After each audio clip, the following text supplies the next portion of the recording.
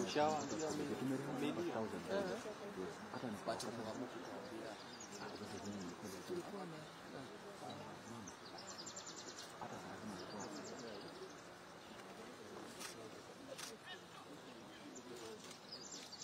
Esther.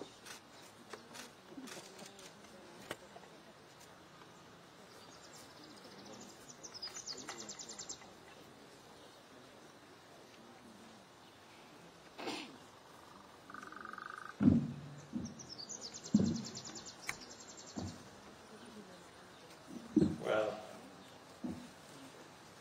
good afternoon, ladies and gentlemen, and welcome to this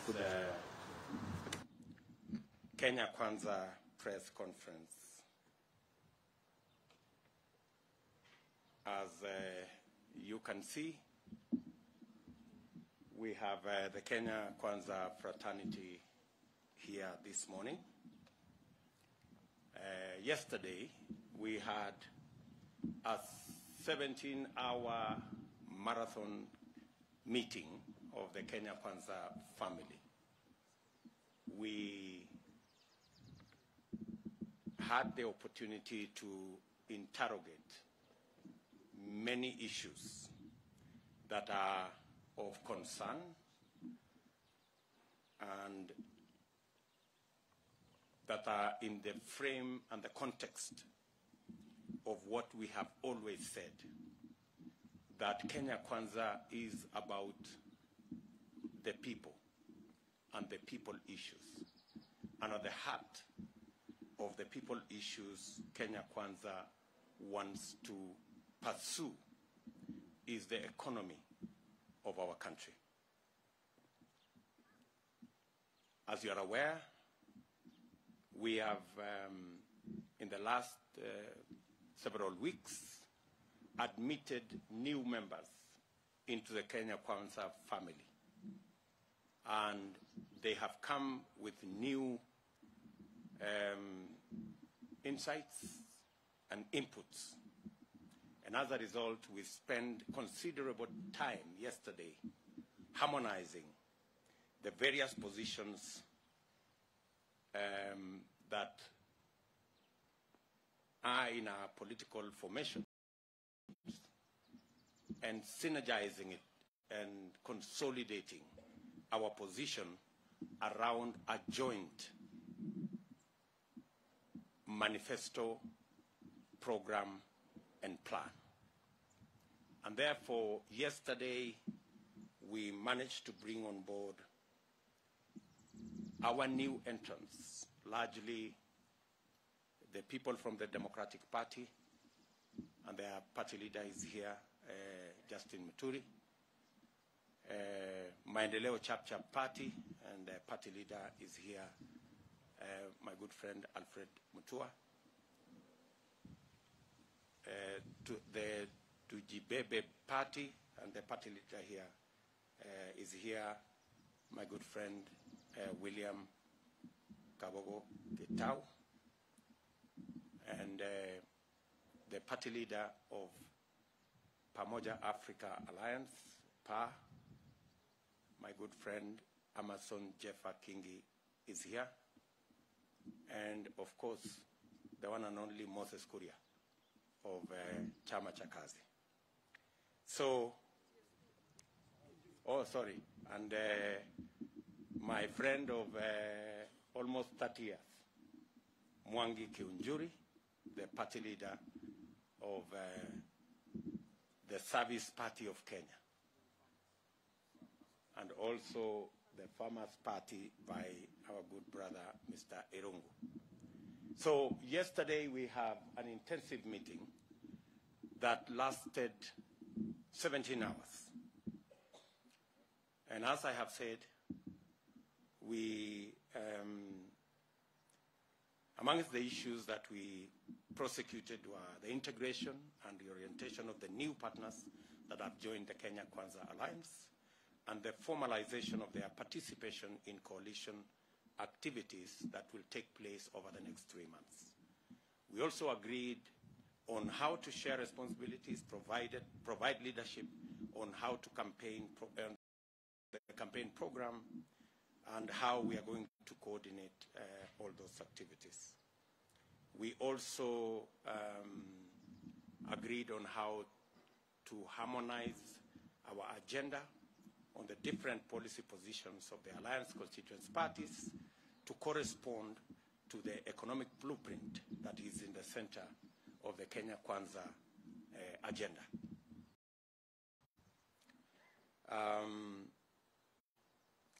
We have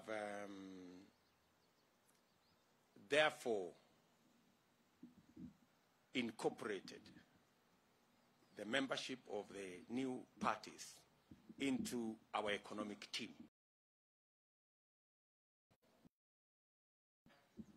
We have an economic team led by Professor David Ndi. We originally had the membership come on board from ANC and Ford Kenya and all the other parties that came subsequently. And now we have brought on board, expanded it so that it now includes membership from the other constituent parties.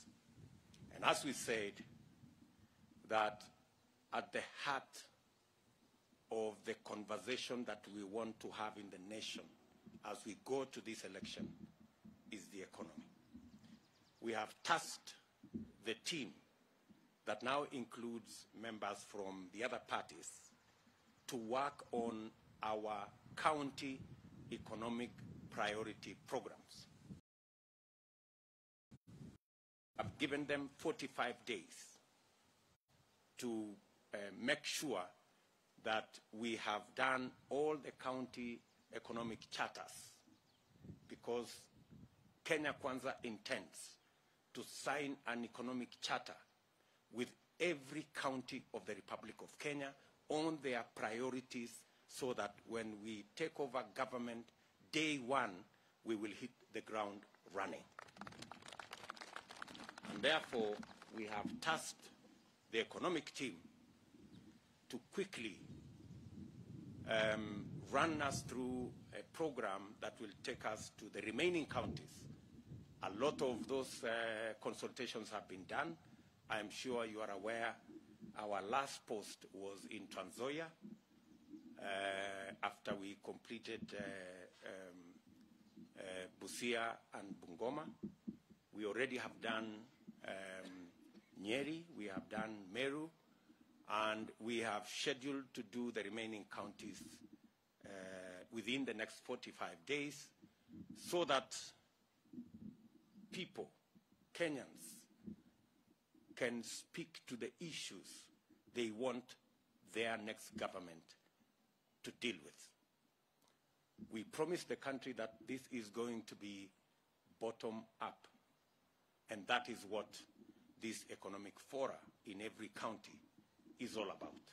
It's going to inform the Kenya Kwanza manifesto and economic blueprint. Among some of the issues we have asked the team to quickly address is to prepare a framework for the setting up and implementation of the Kenya Kwanza 50 billion yearly hustler fund to facilitate access to affordable credit to the 10 million micro and small enterprises, small enterprise people, including, as we've always said, the mama mbogas, border borders, and all the micro entrepreneurs who today access credit at between 500 and 3,000% per year, when the rest of us access credit at 14, 15%. We have also asked our team to provide mechanisms to eliminate and to bring into force a non-exploitative government-led mobile and digital loan facility as alternative to source of low interest credit, to grant reprieve to the 15 million Kenyans who today are blacklisted in the CRB. They will also conceptualize the acceleration of the universal health coverage, provide a formula for equitable contribution as a percentage of one's income, and to work on implementation metrics that ensure that by December this year, every citizen will have an insurance cover under the Universal Health Insurance Plan. We have also tasked the economic team to conclude the economic transformation plan already discussed and draft necessary administrative and legislative interventions on farmers' support for subsidized farm inputs, including fertilizer, seeds, I'm talking about animal feed and seeds, and a national government-aided agricultural mechanization plan and irrigation program to enhance agricultural output. We've also tasked the economic team to prepare legislative and administrative interventions to provide for a mechanism for guaranteed minimum returns for our farmers in coffee, tea, sugarcane, maize, coconut milk, cotton, wheat, rice, and cashew nut, among other industries. We have also tasked our economic team to also work on a rapid program on how we will deal with stalled projects, ongoing projects, and also to develop a metrics for new projects in various parts of our country. We have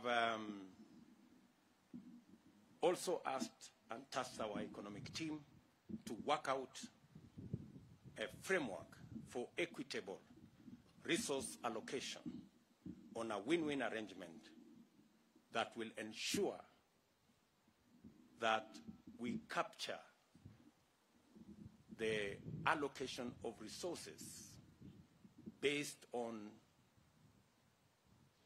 population, amongst other considerations, and address the current situation. And in that formula, we have done it before. It will be a win-win formula where no county will lose its budgetary allocation, because we believe that nobody should lose for another to gain. We can always structure a win-win arrangement. And we will be able to do this, and let me repeat it again. We will be able to implement this equitable resource allocation without necessarily spending 20, 30 billion shillings to change the constitution. We have innovative and creative ways of ensuring that this can be done within the existing parameters of the law. In any case, the 1 man, 1 shilling proposal was actually a hustler nation proposal, and it is going to be dovetailed in our bottom-up economic program that will ensure that we build our economy starting with a majority who are disadvantaged. We have also agreed on the restructuring of our tax system, and we expect our economic team to come up with proposals for interrogation by our executive teams so that we can work on administrative and legislative measures to achieve 2 fundamental objectives: accelerate effective, efficient, and taxpayer-friendly collection of taxes to at least double our revenue collection while eliminating tax waivers for politically correct enterprises. We are very clear that the same way Between 2002 and 2012, we were able to increase our tax revenues fivefold. It is possible for us, working smart, in a friendly environment, we can double our taxes and ensure that we have the resources to retire our debt and to fund our development. The team will also provide a detailed framework on the current status of transport operations, including the SGR, and recommend measures that will reinstate economic activity in the port of Mombasa, Lamu, and auxiliary facilities for the purposes of economic revival of the coast region that has been hurt substantially by the interventions that were carried out without public participation of the people that are now affected by these operations. This team will also work on the National Land Compensation Fund to facilitate the acquisition of land from absentee landlords and other underutilized but available lands to facilitate the settlement of landless Kenyans in the coast and other parts of our country where the problem persists.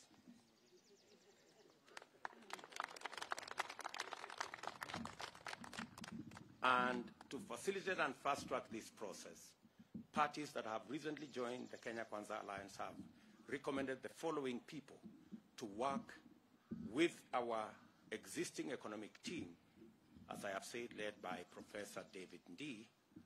The Democratic Party have suggested the name of Justus Kariuki, who will join that team.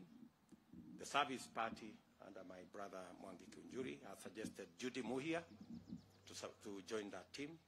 Maendeleo Chap Party have suggested Morris Mudhama to join that team. Tujibebe wa Kenya Party has suggested Ruth Muthoni Mwadhi to join that team.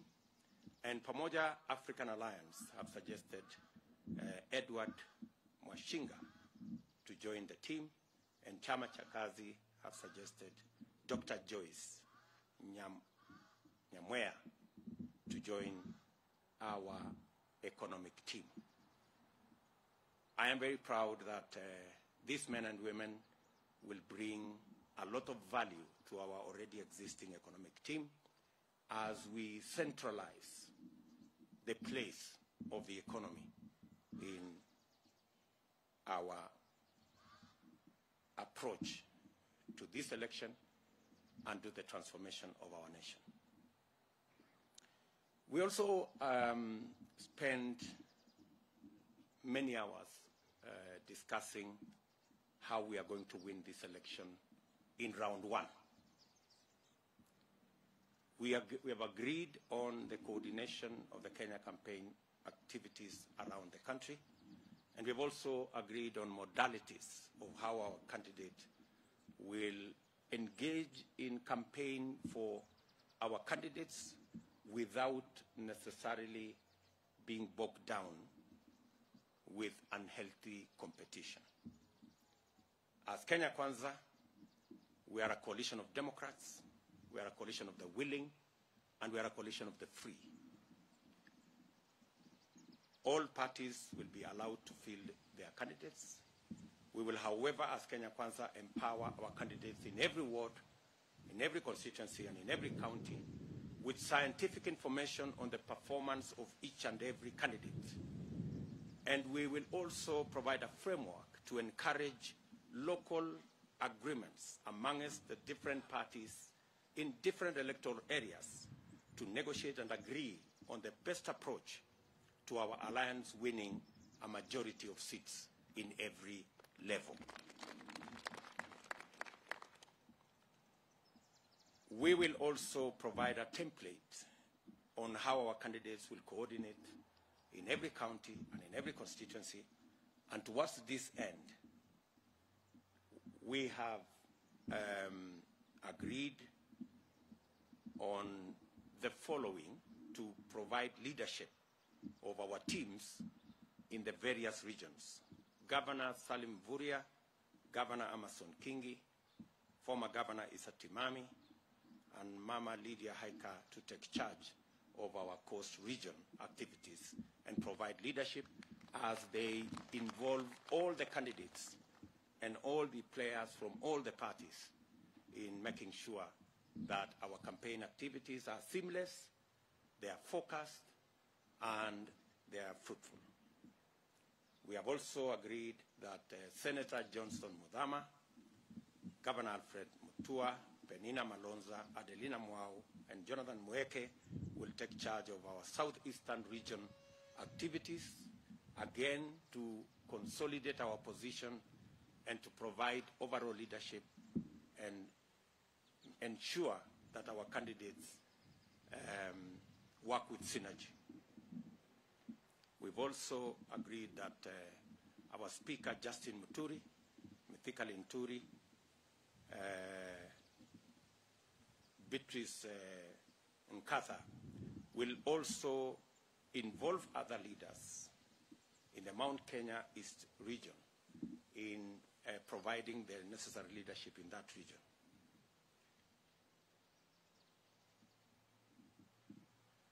Honorable Alice Wahome, Governor Waiguru, Mwangi Kiunjuri, the party leader of TSP, Governor William Kabogo, Kimani Ichung'wah, and Governor Mutahi Kahiga, together with Patrick Mariro and Faith Ketau, will provide the overall leadership as they work with all the candidates and all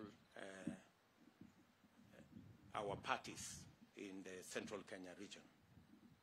And in Rift Valley, our activities will be coordinated by Susan Kehika, Charles Keter, our former CS, Governor Joseph Nanok, Governor Moses Lenonkulal, Peris Tobiko, and Governor Tunai, together with Senator Murkomen and Margaret Wanjala and Immaculate Shamala, will do the same in our Rift Valley region. In Nyanza, we will have Governor Obado, Okoth Obado, Charles Nyachai, Eliud Owalo, Sylvanus Osoro, and Vincent Kemosi to provide leadership in that region. And in Western region, Speaker Kenneth Lusaka, Beatrice Adagala, Benjamin Washali, Ababu Namwamba, and Emmanuel Osore will also provide overall political leadership, working with all the political parties in the Kenya Kwanza fraternity in Western Kenya region.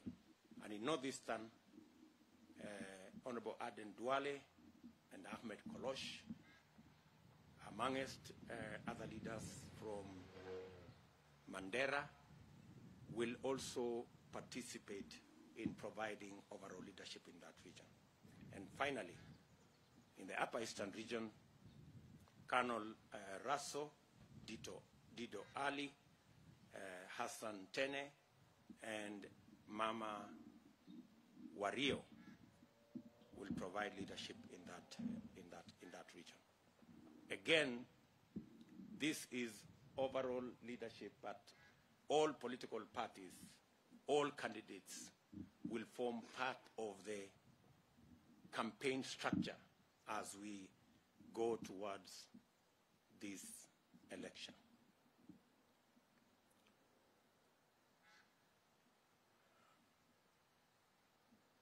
And finally, we had a candid, extensive, robust discussion on the subject of my running mate, who will be the running mate of the Kenya Kwanza coalition. You are aware that this process is underway, and there is a requirement by the IEBC that names of running mates be submitted by Monday. Many highly qualified Kenyans were considered in this engagement. And after lengthy, exhaustive consultations and deliberations, and having reflected on the task ahead for the Kenya Kwanza family, that engagement was not only a UDA engagement, it was also a Kenya Kwanza engagement. That is why all the political leaders from our coalition are here.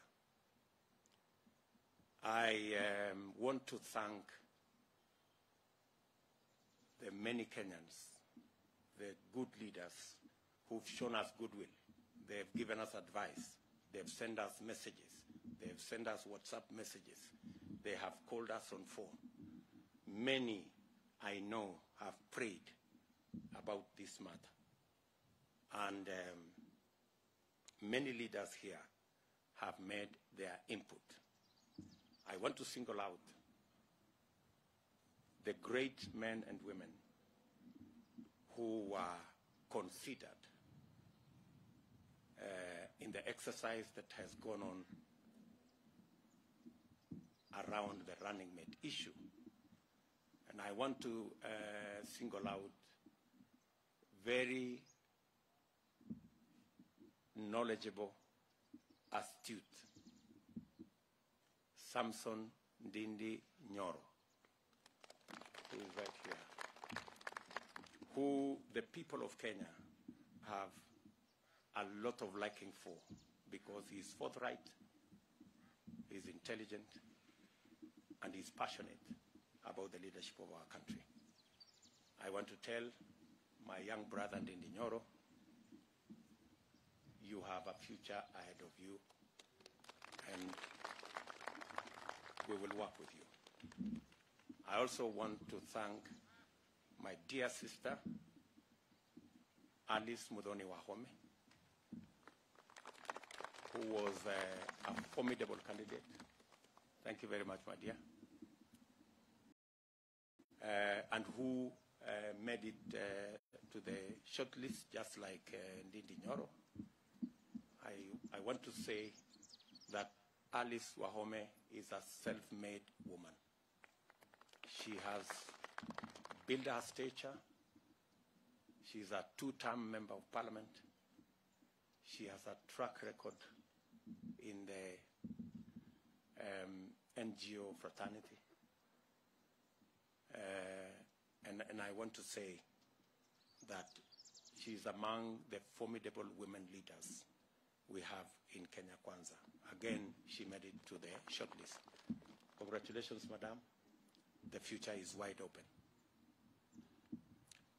I also want to single out my good brother, the Speaker of the National Assembly, Justin Bidan Muturi, who many Kenyans pushed his candidature to the table because of his experience, his stature,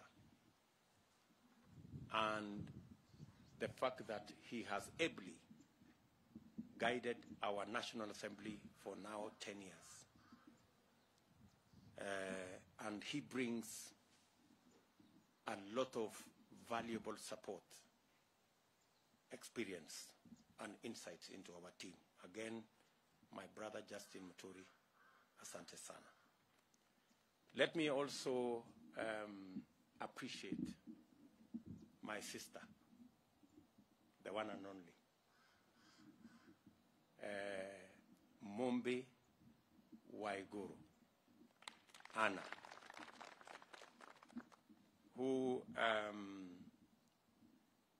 missed it by a whisker, I must say.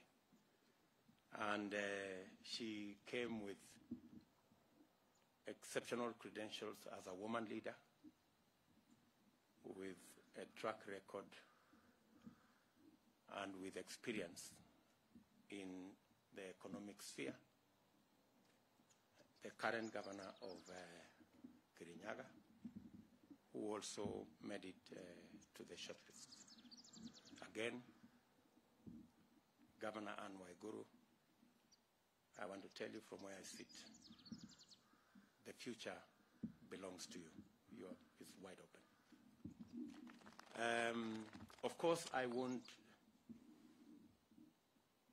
before I come to our candidate, I want to very sincerely thank my lawyer, my friend, Professor Abraham Githure Kindiki, who came very far and became the runner-up in this contest. Again, a forthright Kenyan, a Kenyan of great standing, a lawyer par excellence, our former Deputy Speaker of the Senate, and the man who defeated that fellow called Ocampo, the current senator of the Rakanithi County, who is not here with us now,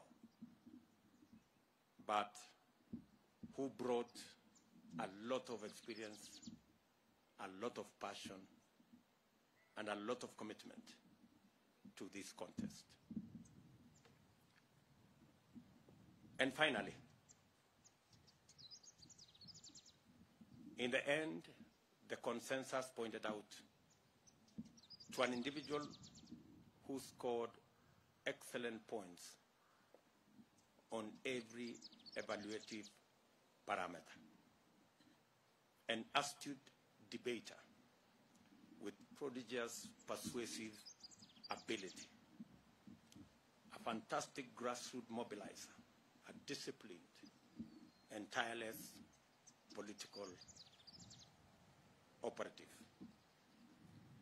a successful elected politician and business person, a principled politician of tremendous resilience and resolve, a fearless fighter for the right cause, and an indefatigable champion of the betrayed, persecuted, downtrodden, the despised, and the ignored.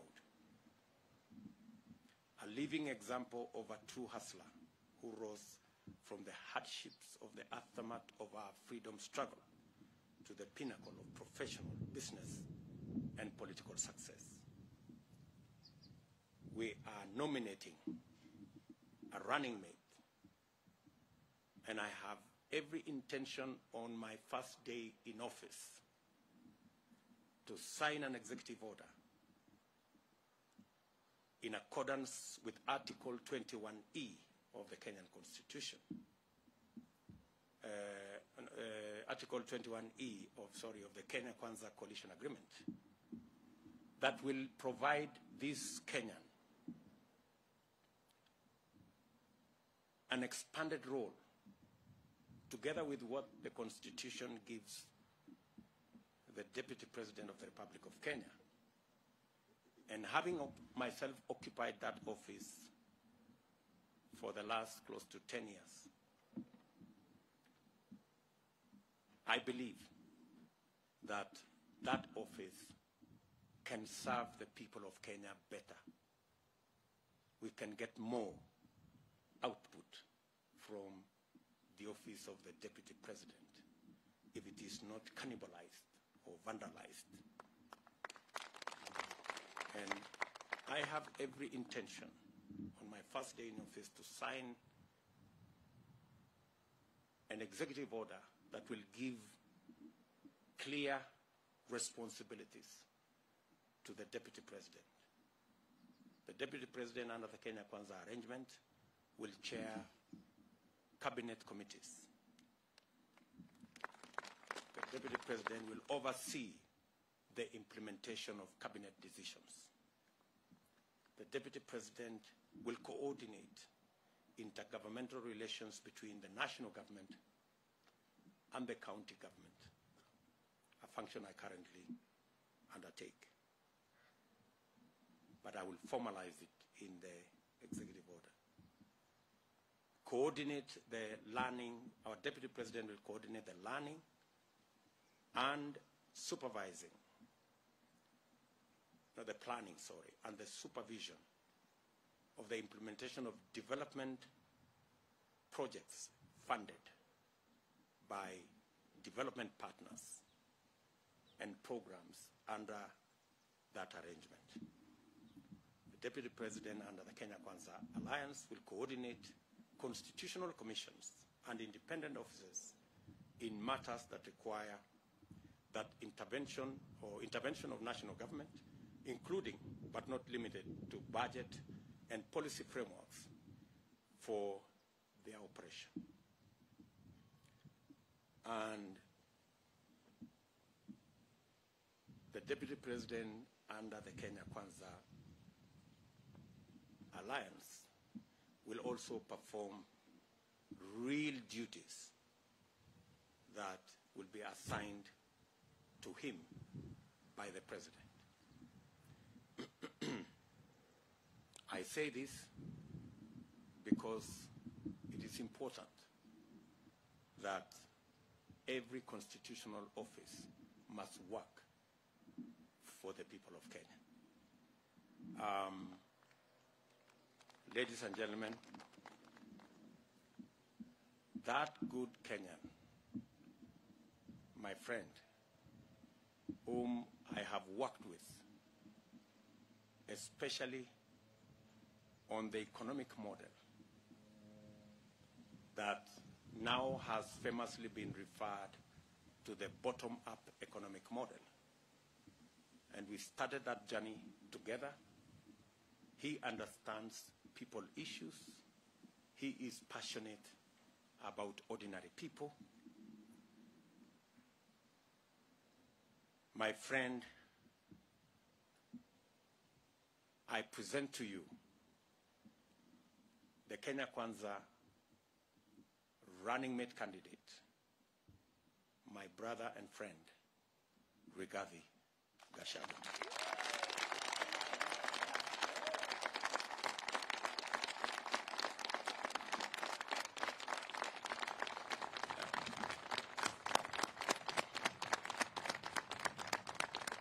Thank you very much.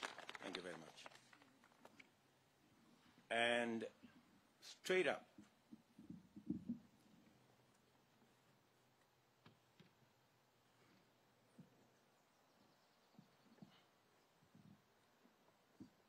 as I present my brother Rigathi Gachagua, I have agreed with him that him and me will work together with the Kenya Kwanza leadership, represented here by the party leaders and other officials, that we will work intentionally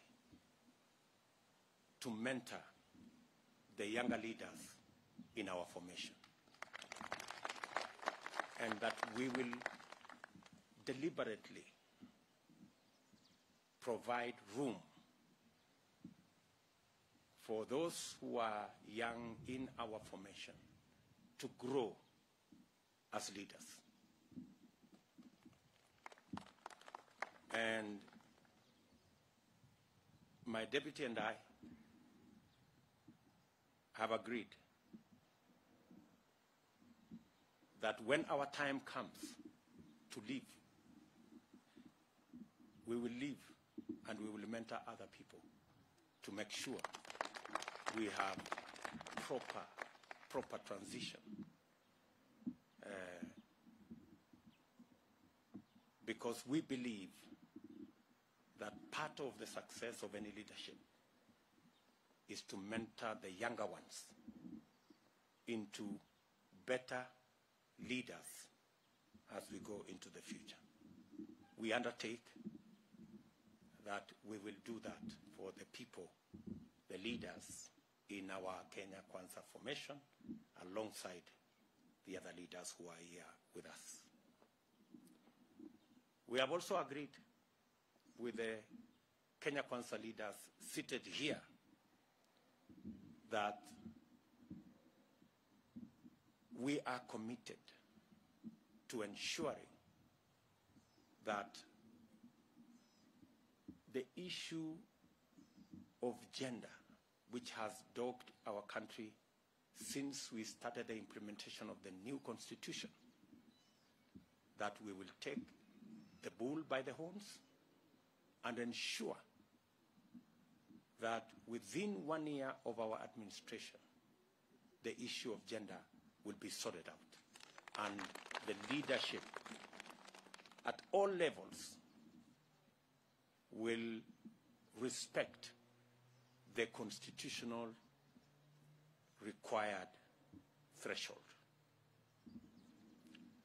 And in our administration, I have agreed with all the leaders here that we will start on day one with our administration, that of the 21 ministers that we will appoint, 10 will be women. And we will ensure that all other appointive positions will respect the 2/3 gender rule as we work on ensuring that even the elective, we have the mechanism to ensure that we mainstream leadership of women, youth, and people living with disability as part of our agenda of not just inclusive economic growth, but also inclusive governance. We believe that there is a wealth of experience and knowledge that can be brought on board by inclusion of all sectors of our society. I want to leave that matter there and request my good friend, the Honorable Rigathi Gachagua, to make his statement. Karibu, Mheshimiwa, and congratulations.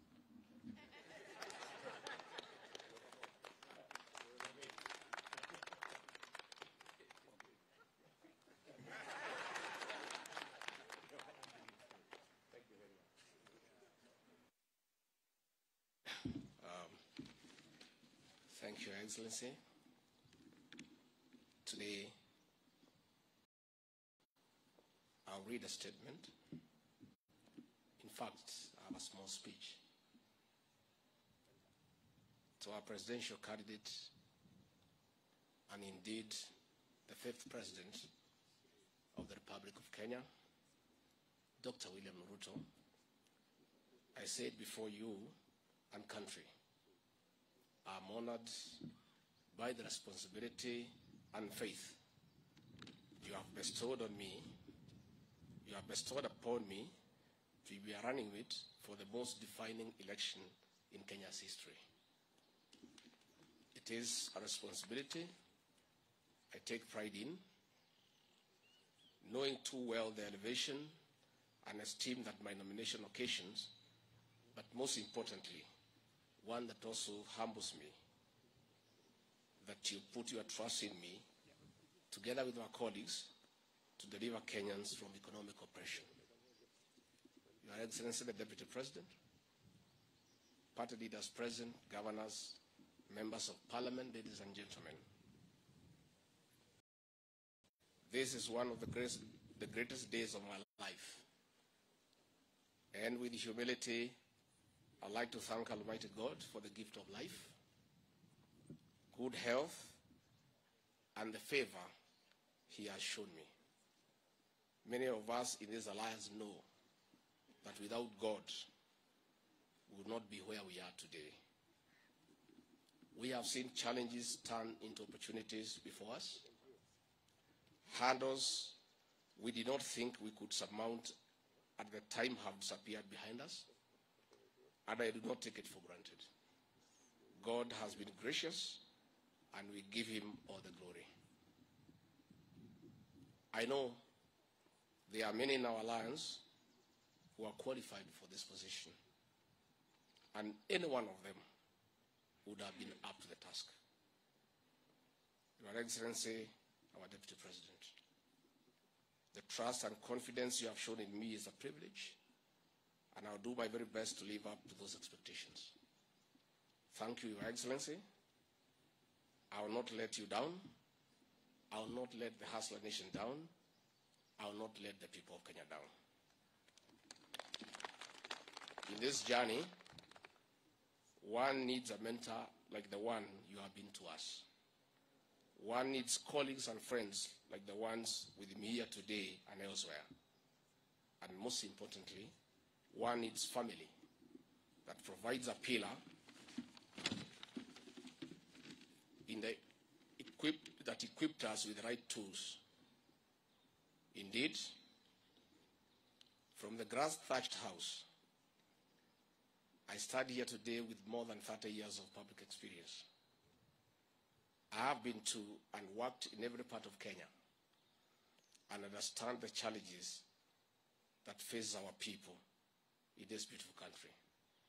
More importantly, I'm confident that a determined government working with all its citizens can overcome and override the obstacles that hold Kenya back. Today, many Kenyans wake up early and sleep late, but they rarely benefit from the work of their hands or the sweat of their brow. The tools to bridge that gap are lacking. This is the plight of the Hustler Nation. Today, the ambitions of many Kenyans are frustrated and cut short owing to the criminalization of enterprise. We must free the work environment and enterprises, big or small, from harassment, seizure of goods, and prohibitive fees. I cannot wait to work with you, Your Excellency, on the guaranteed minimum return for our farmers. Tea, milk, coffee, miraa, rice, maize, cotton, cashew nuts, among other horticultural produces. Others must now become the chicken that lay the golden eggs. Your Excellency, under your leadership, I believe we can take this country to the next level. Your story has been an inspiration to hustlers and all of us all over Kenya, and I'm no exception. With the team you have assembled, I believe we have what it takes to realize the dreams of the Hustler Nation, and it will be a great honor for me to play my part, and that I will. God bless Kenya.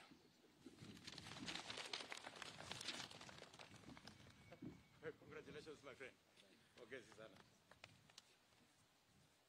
Thank you very much.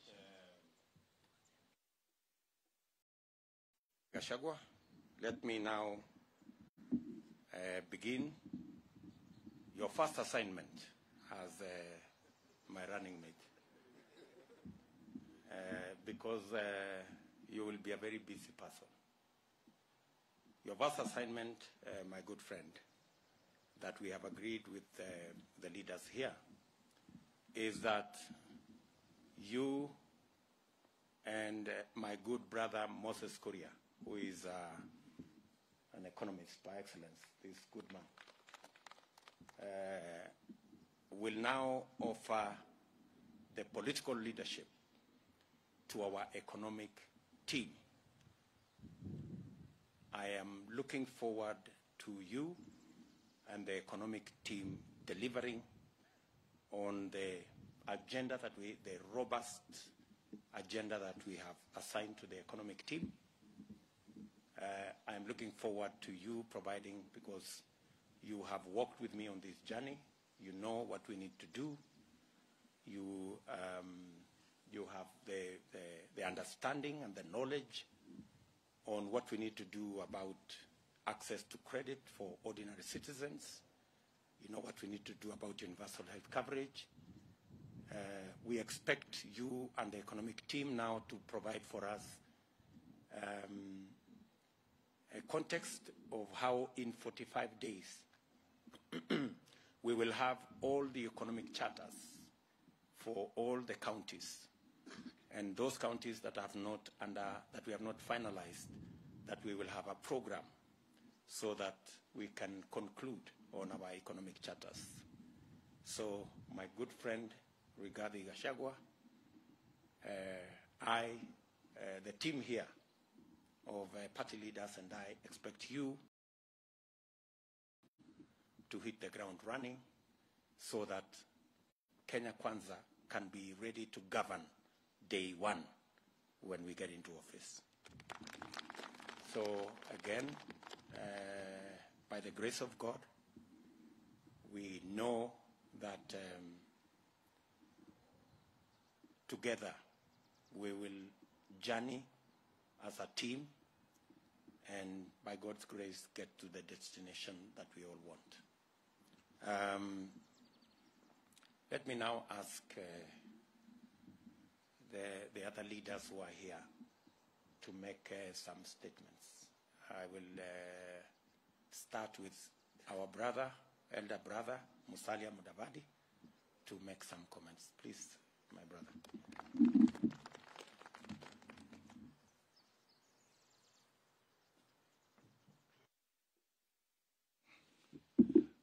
Thank you, Your Excellency, Mr. Deputy President, William Samoei Ruto, and our presidential candidate for the Kenya Kwanza Alliance.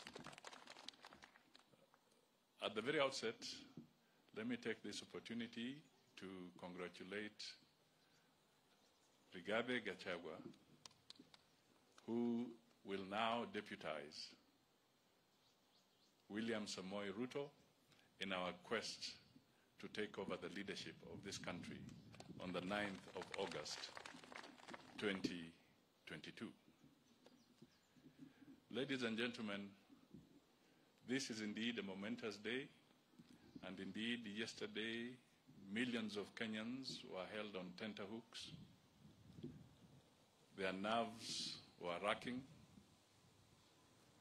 but now we have reached that point where collectively we own a decision, we own a process, and we shall now rally behind the Kenya Kwanza presidential candidate and the entire alliance with Rigathi Gachagua as the running mate. I just want to emphasize that there's an African proverb, and I'm sure some of you have it in your various dialects, which says that one must be very careful so that the pot of water does not break at the doorstep. We have come a long way as a people. William Samoei Ruto and his team have come a long way. Many Kenyans in the Kenya Kwanza Alliance have come a long way. And what is being unveiled here is a culmination of a process of consultations, of deliberations, so that the pot does not break at the doorstep. I think there are so many people, especially on the opposite side, who are praying that we can make a mistake, who are praying that we can have some serious division in the process of reaching where we have reached. But I thank God, and we thank all the people who participated, that your patient resilience has paid off. And if they were waiting for that pot to break, I'm sorry, it has not happened. We intend to move ahead. We intend to win. In any case, we have no other option. We have to win. We have to stand for the people of Kenya. And as Rigathi has said, and as the Deputy President has said, There are very serious candidates. He has named them here. At a personal level, I want to also acknowledge them for having participated in this process, for having been put forward. And at the end of the day, we are one team. We shall win. Because what is bigger is that the people of Kenya must be freed from the economic hardships. The cost of living is painful. Only last night, the cost of fuel went up again by 5 shillings and 50 cents a litre. The spiral effect, the multiplier effect of this is extremely painful to a lot of Kenyans. We must deal with the public debt. We must deal with corruption. We are seeing very clearly that some of our international partners, the IMF, the Global Fund, are raising concerns, legitimate concerns, that resources that were allocated to this country to ensure that our people are healthy have been misappropriated, and audits that were promised to be done and culprits be brought to book are still walking large as if nothing has happened. So clearly, as Kenyans, we have a critical task ahead of us. We must pull together. We want the IBC to do its job, and we want Kenyans to also do their job. This is not a moment to say that we are leaving it purely to the leadership. We are in it together as a people, and our opportunity to turn things around, to change things for the better, is on the 9th of August, 2022, with William Samoei Ruto carrying our flag, and we shall all rally behind. God bless Kenya, God bless Kenya Kwanza, and God bless all those individual voters throughout this republic who know what they must do and who will do what they must do. God bless you. Thank you very much, my brother Musalia Mudavadi. Let me now ask our speaker, who was also in this race, Justin Bidan Muturi. Thank you, President, and all leaders here present, members of Parliament, and fellow Kenyans. Today, it's obviously, as has been said by the Honorable Gachagua, a momentous day at which we have seen a successful conclusion of an extremely robust and intense consultation that I believe leaves no bitter grapes in anybody's mouth. Everyone satisfied that they had a chance. I want to confirm that as one of those fronted by both my party and other Kenyans, I am satisfied with the results of that process and congratulate my brother Rigathi Gachagua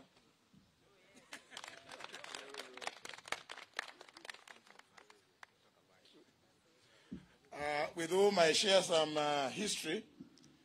He served as a personal assistant to the current president when we, together with the deputy president, when we were doing some other things, but ended in the opposition.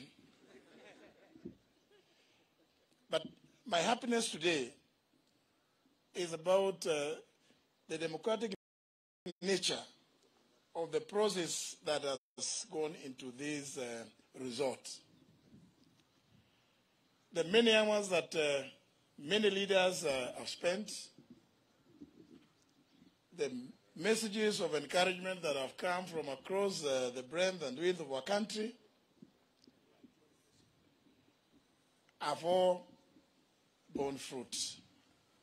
And I really must thank all those that have participated. And now that the part is over, we must, as we've been told by the Deputy President and our presidential candidate, the Honorable William Ruto, that it's now time for us to roll our sleeves in our various parts and go and ensure that the message of this alliance, the economic revival message, the message of hope that is embodied by this alliance becomes the clarion call of every Kenyan in every corner of the country. I therefore wish to say that, Your Excellency, we will work with you and the Honorable Gachagua and all these other leaders. It is not in vain that we spent those hours. And that going forward, those of us now, the Honorable Duale is here, knows that we have very few days and we must now go to the villages, comb every hamlet to ensure victory come August 9th, 2022. Thank you very much. God bless Kenya.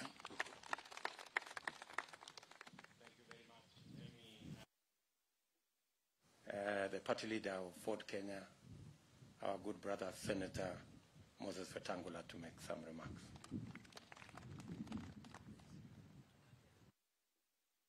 Much, Your Excellency, Deputy President, and now our merited candidate for the leadership of our country. Let me start by congratulating my good friend and brother, Rigathi Gachagua, for being given the role of running mate and now being our presumptive Deputy President of the Republic of Kenya come 9th August this year.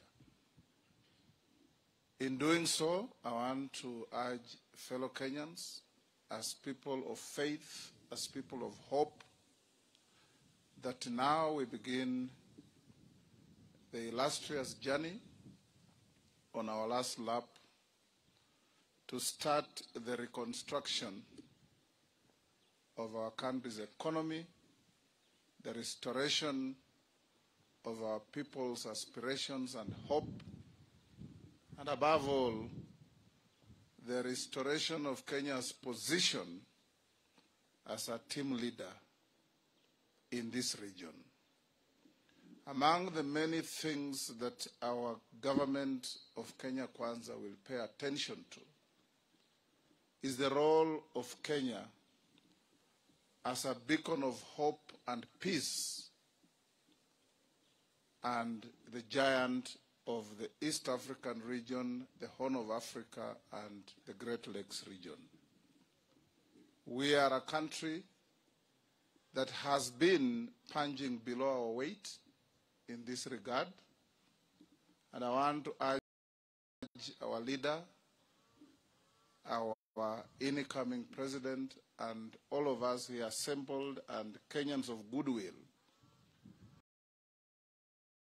that our future economic growth will, among other things, depend on how we engage our regional trading partners of Tanzania, Uganda, Rwanda, Burundi, South Sudan, Somalia, DR Congo, Ethiopia, and that many of us who have a historical traction in this regard will put in our role to make sure that it turns into a benefit to our economy. This country has many challenges, but all these challenges will be met by men and women of greater vigor, determination, and focus to ensure that our country and people of our country who have been toiling and moiling in the heat and the cold of our various weather patterns in the country will finally take the benefits of their sweat. From the cane farmer in the west and the coast, the coffee farmer in many parts of the country, the tea farmer, the rice farmer, every farmer in this country is hurting because of the cost of inputs, the inferiority of seeds, and above all, the minimal, if anything, to talk about returns from their sweat.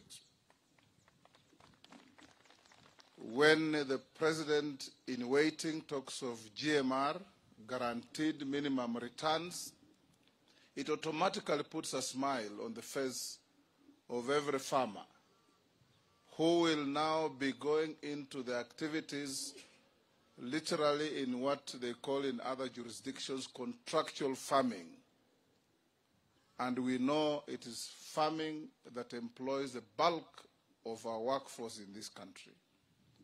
I want to urge that all of us, from the young hustlers on the streets of every market and town in Kenya, to those in high offices, the clarion call is one, that the pain and suffering Kenyans are going through is not limited to those who are paining. It must touch the hearts of even those who are not in the line of the pain. Because our country, with our huge and ever-growing population, listed by the UNDP as a country with one of the best well-educated human resources, can be able to do a lot better than we do, and this will come from a focused, determined, pro-people administration that will not be focused on grandiose programs and projects, but will be focused on how to lift the ordinary person, the mamamboga in the villages, who every day wakes up with a nightmare on whether their children will have food on the table, whether their children will be in school, and whether the little possessions they have will fall in the hands of the hammer of the auctioneer because of petty borrowing. We are going to put everything in place to make every Kenyan's life worth their while, and we urge all Kenyans that there is no alternative to Kenya Kwanza. Our worthwhile competitors are focused on grandiose of consumption. We are focused on production before consumption. And that is how to grow a country. And growing the country we will. We pray that from Vanga to Kibish, from Lamu to Malaba, every Kenyan on the tip of Mount Kenya and Mount Elgon thinks positively and sees William Samoei Ruto and regard Kashagwa and all of us here assembled as the safest pair of hands to carry our country forward. We have tried the alternative, and we can only sum it up in the words of one writer who called it the lunatic unthinkable. We now must focus on the possibilities of the Kenya people being what they must be. May God bless Kenya. May God bless our captain and his deputy. And may all of us constantly know that we must ask ourselves what we are putting in and not what we are taking out of this journey. Thank you.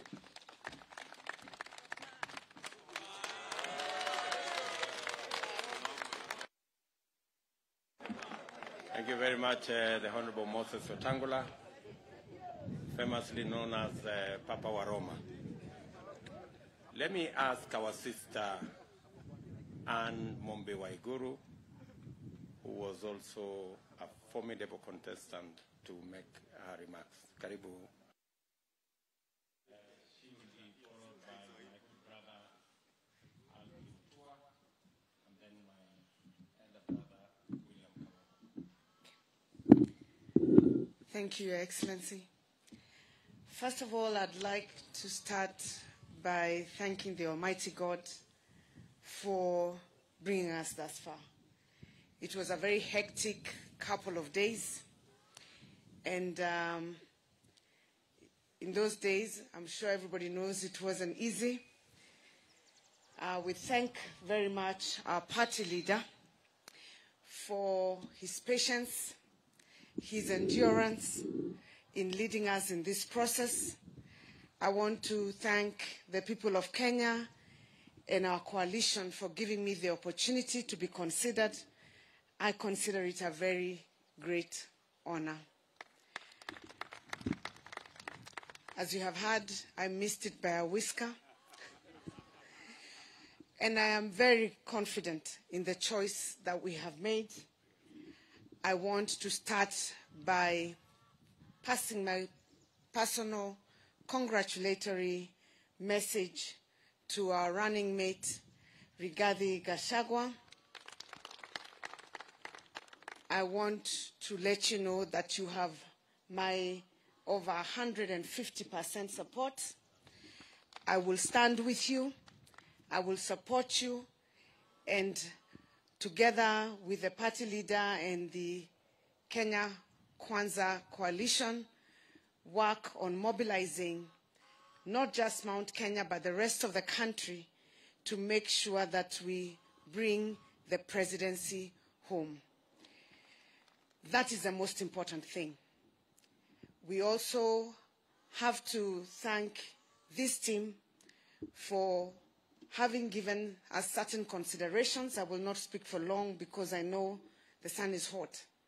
One of the key considerations that we have gotten, despite not getting the woman as a running mate, we have secured 50% of cabinet to be women. And that is a big, big plus. And we thank you, Your Excellency, for that consideration. We have also secured very many things. There have been very many agreements that have been discussed here. The GMR is key. But I also want to mention about the economic model that we have, bottom-up, the increase of resources to the counties to ensure that development is pared from the bottom, and also the allocation of the one man, one shilling. And we thank you, Your Excellency, and the team, Kenya Kwanza. We want you to know that you have our support. We will stand with this team completely. We will campaign like our lives depend on it. And we will make sure that you end up as the 5th president of the Republic of Kenya. Asanteni sana.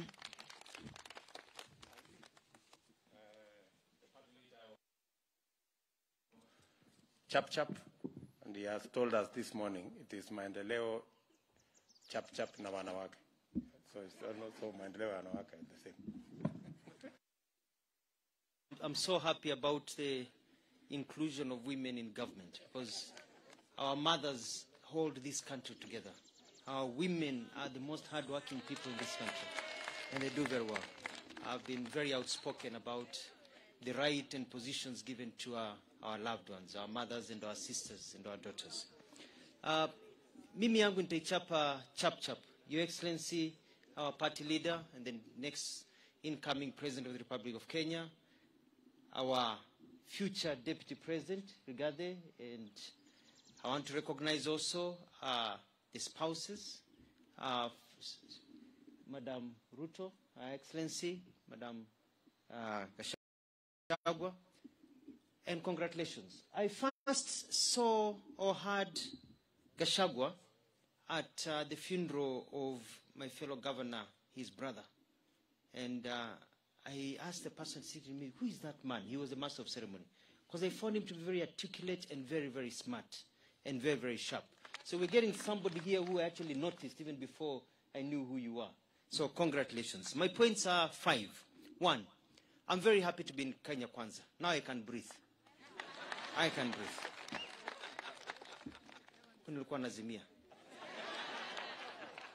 Here there's a spirit of democracy, a spirit of consultation.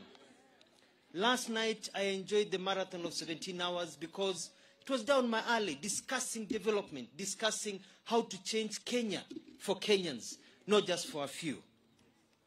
Number 2, Kenya has for a long time been a country of a few billionaires and millions who are poor. Umaskini umekuwa ni kama wimbo. We want to be able to change our country. Our youth do not need, handouts. Our youth need hands up.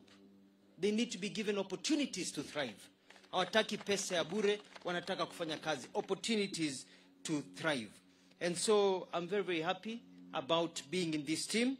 And quickly, number 3. Leadership is about development. It's about how we are going to transform people. And I'm so happy that my views, the views of my party, Maendeleo Chap-Chap, have been incorporated in Kenya Kwanza. Because here we work together. Kule kwingine tulikuwa tunasoma habari kwa magazeti, tunajua what is happening. Here we are being involved.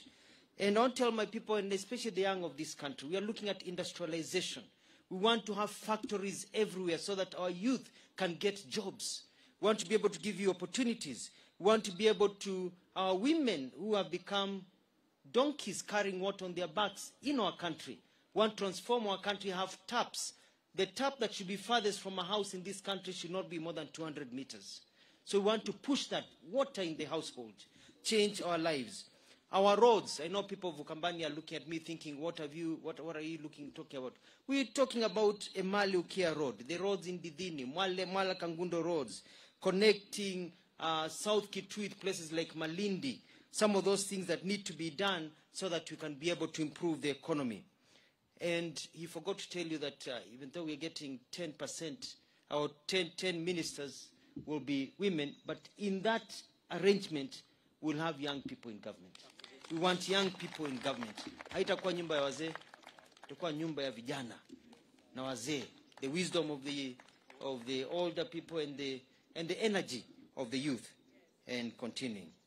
And we want more money in the pocket. And lastly, let us work together as leaders. Me, I want to work with everybody here, and let us hold hands together. Our target is one, defeating the other team and getting to State House and running this country properly. After all these 60 years, it's time Kenyans will enjoy freedom na will enjoy kupata uhuru. Number 5, lastly, mavijana, mazeni tukaini rada. Maisha na haso yako itakuwa vichap-chap na Ruto. Tusare stories za kuzimia, tujipange na Kenya Kwanza na man Ruto. Thank you and God bless you.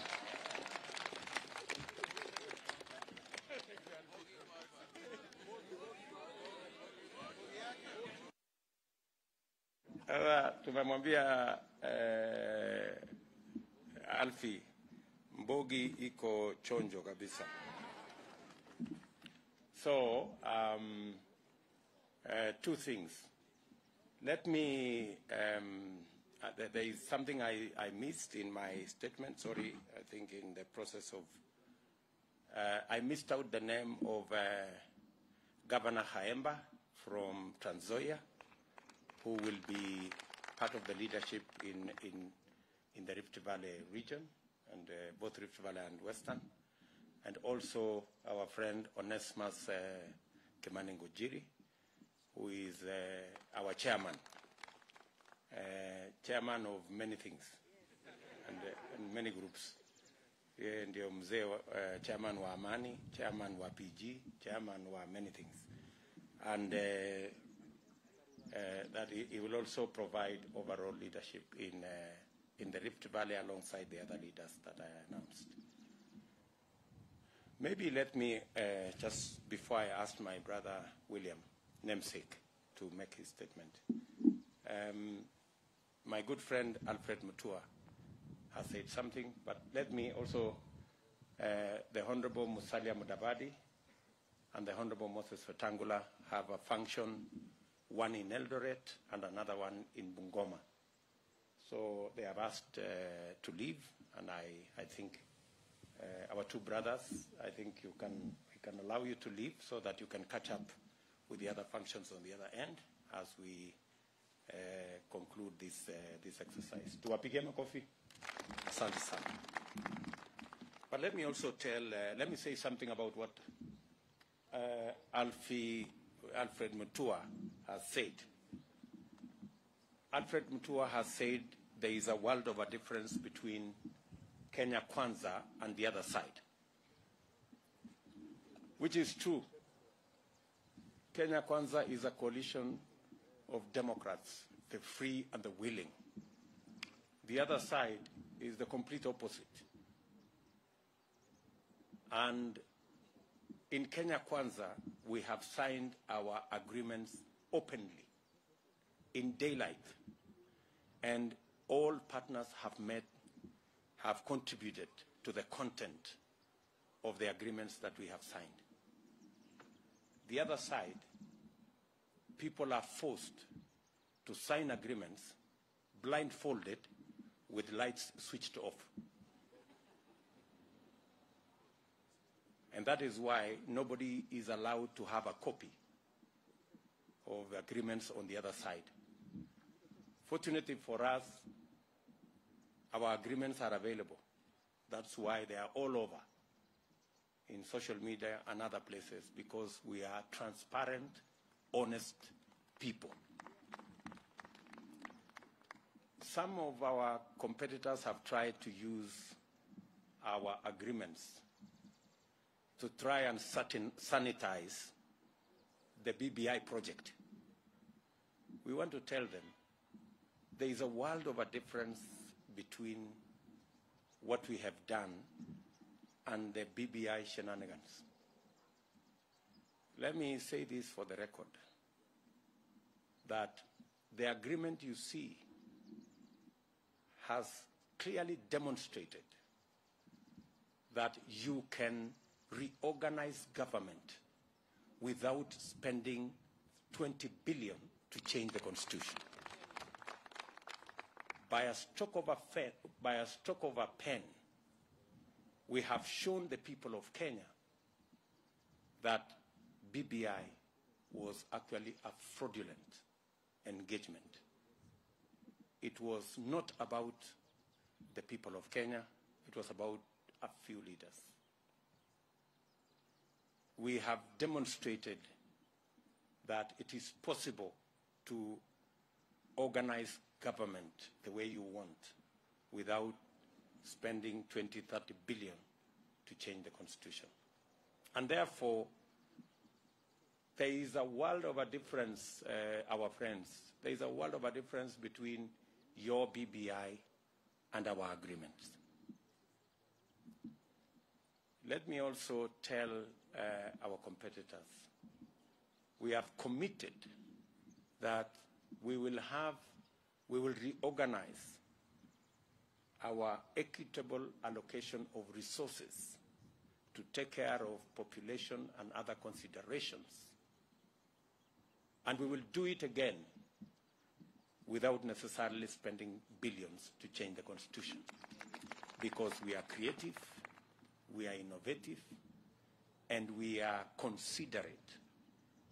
The 20, 30 billion shillings that we would spend on constitutional amendments to accommodate those things, we will use it to set up the Hustler Fund and be able to get millions of Kenyans languishing today, blacklisted in CRBs. We will be able to give them access to credit that they can afford. So I just wanted to say that for the record now that Alfred Mutua said something about the Kuzimia people. Let me request my brother William Kabogo Gitau to make his remarks.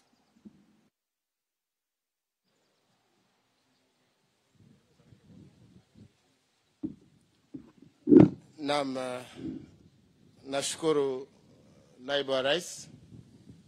itifaki zote zikiheshimika, kwanza nichukue fursa hii nimpe hongera Mheshimiwa Gachagua kwa kuteuliwa kuwa mgombeaji wa kiti ya naibu wa rais akiwepo hapa siku ya leo. Pia nikushukuru kwa sababu kazi hii wewe ulikuwa wewe ndio mwenyewe. Ulikuwa ni wewe useme tu ni huyu mimi nitakimbia naye. Lakini kwa sababu ya mawiano na kuweza kuzungumza na sisi ambao tumeungana katika Kenya Kwanza na wabunge wote wa Mlima Kenya, ulifungua nafasi hiyo, japokuwa jana jioni niliona ni kama ulikuwa unajuta ni kwa nini ulifungua. Lakini all is well that ends well.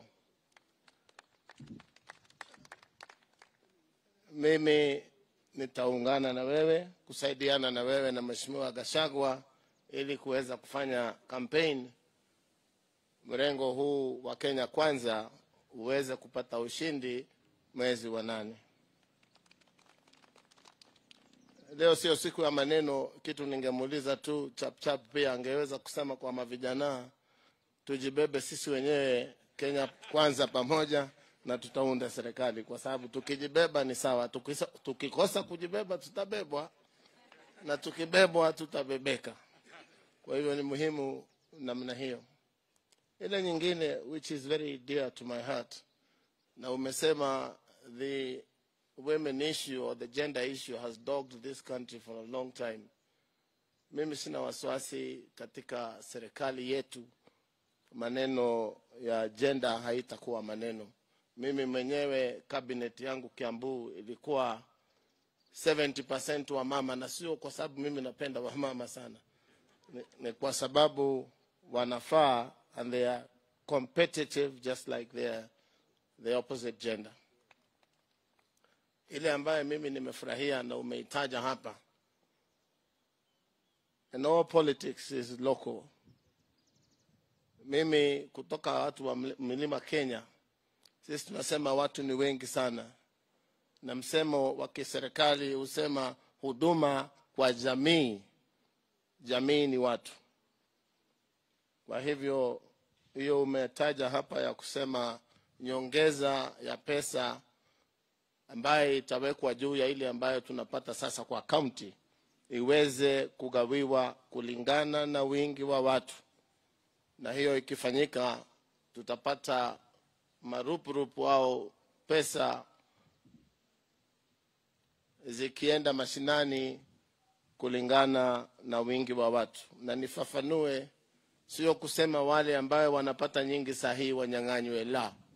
Tunasema ile ambayo wanapata sahihi iwe ndio minimum, nyongeza za juu ziweze kuongezwa kulingana na wingi wa watu.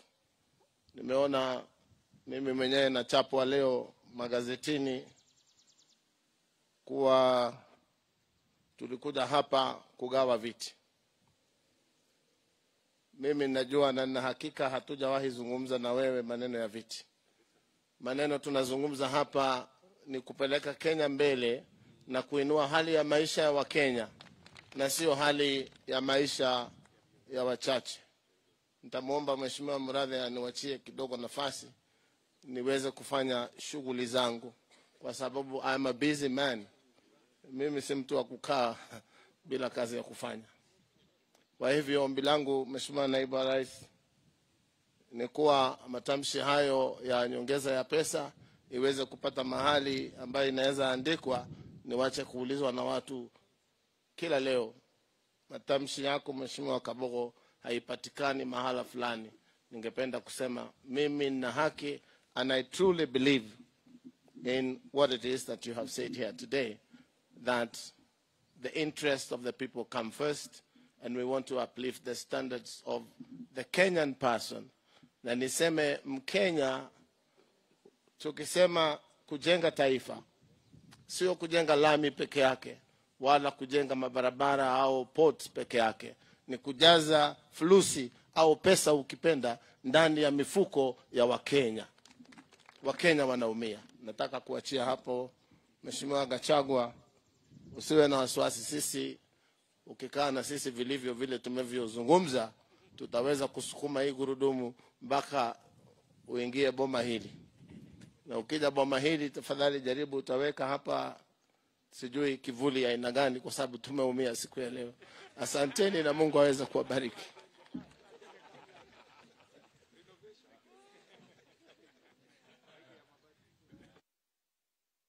Kabogo. Nafikiri wewe Gachagua umesikia, Mungu atatujalia. Kabla hujajenga hiyo kivuli hapa, jengea mahasla kwanza mahali ya kufanya biashara. Ikipaki pesa kidogo unaweza kufanya hiyo ingine. Otherwise, thank you very much, my good brother William Kabogo, on the sentiments you have expressed.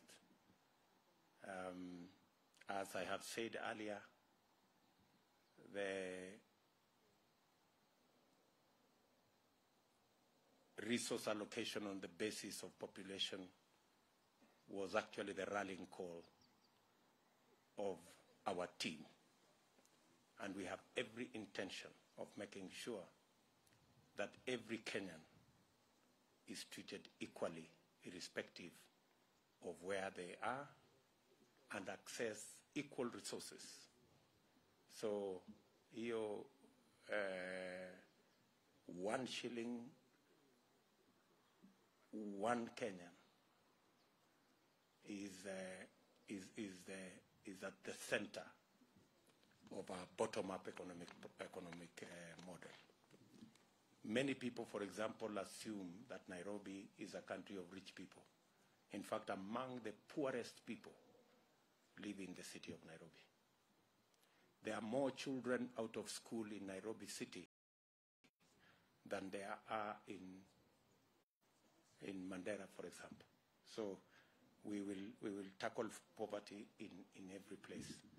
And the people that have been suggested today in our economic team will finalize, and together we will have a blueprint that will capture all the aspirations that we believe in. Let me now request my good friend, Moses Kuria, MK.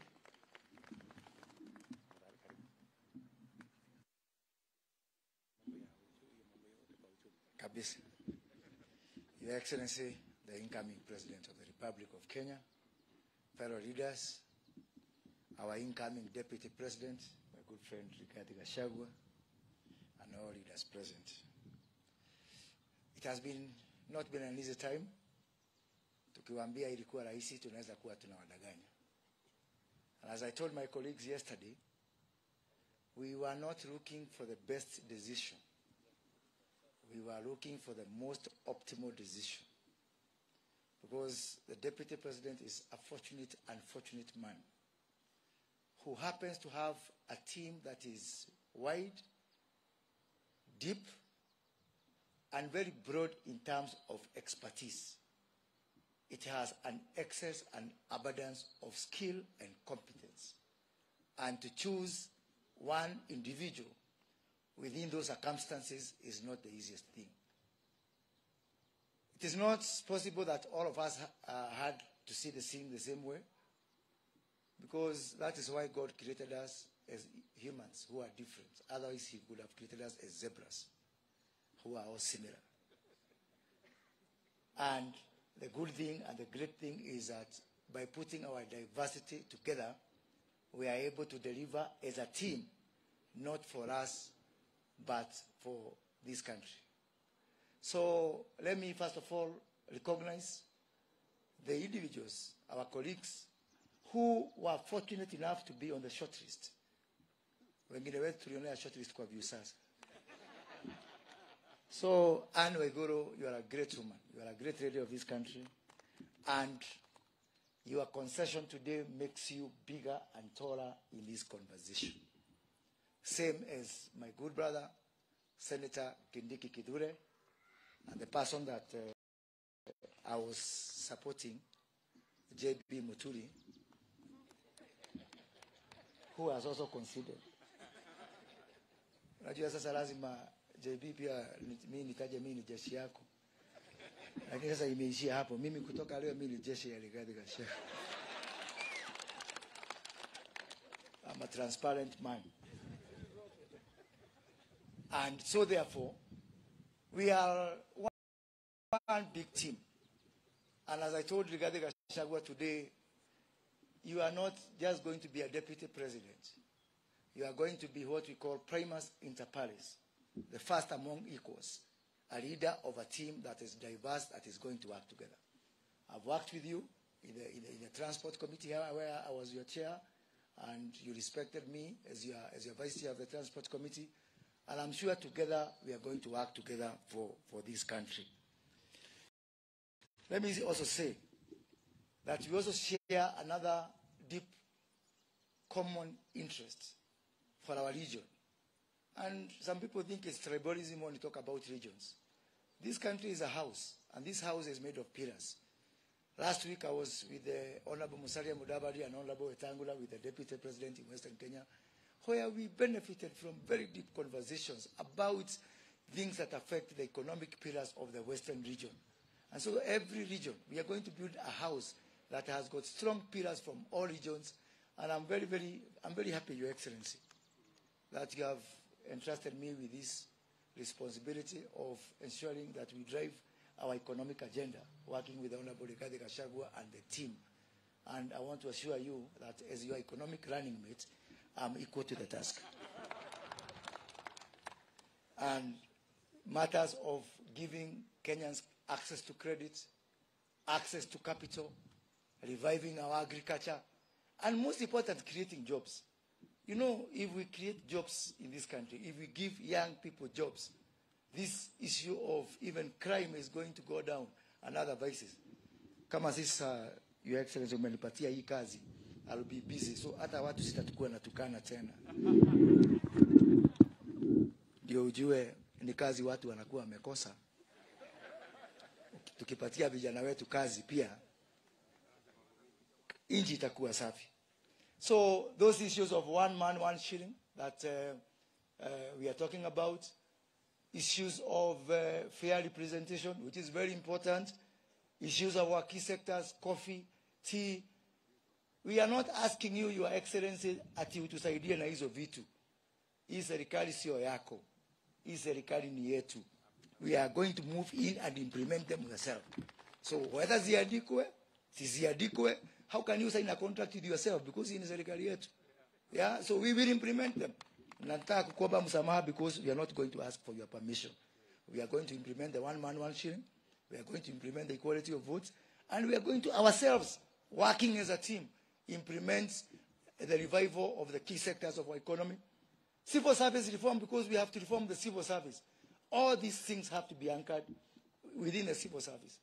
My party has nominated Dr. Joyce Nyamoya, former PS for civil service, to join this team, which she has graciously accepted, because we want to return this country back to the Kibaki days where we had an efficient civil service. And Joyce, myself, and Dr. Mutua worked together with Kibaki on that, and the good old days are coming back. Finally, I know this country is having a lot of anxiety today, but I want to assure this country kwamba mbele iko sawa. We are okay. We are safe. With this team, we are safe. And I want to tell my good friend, my very, very good friend, Honorable His Excellency President Uhuru Kenyatta, with Kenya Kwanza government, you will be okay. In fact, you will regret why you never supported it. Utasema, kumbe watu ni wazuri sana namna hii. These fears that have been spread around, that we are going to be vindictive, that we are going to run down this country, that we are going to run corrupt government, let me assure you, Your Excellency, as your member of parliament and your friend, that is hot air. It is not true. We are going to run this country in a way which we are going to say that you thank God you picked William Ruto as you were running me 10 years ago, and you thank God that you worked with this team, and together we are going to work together. And I want to ask His Excellency the President, please, this is where you belong. I still believe you belong here. If you choose to belong elsewhere, it's fine. The only punishment you'll give you is to live in a country where there's economic prosperity. God bless you all. Thank you.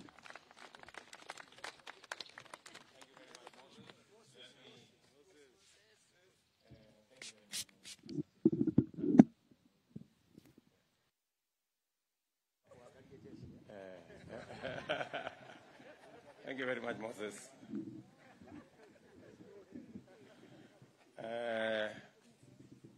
Moses, when he's not doing those other things, he's a very brilliant person. And we need his brain to help us do what we have to do about our economy.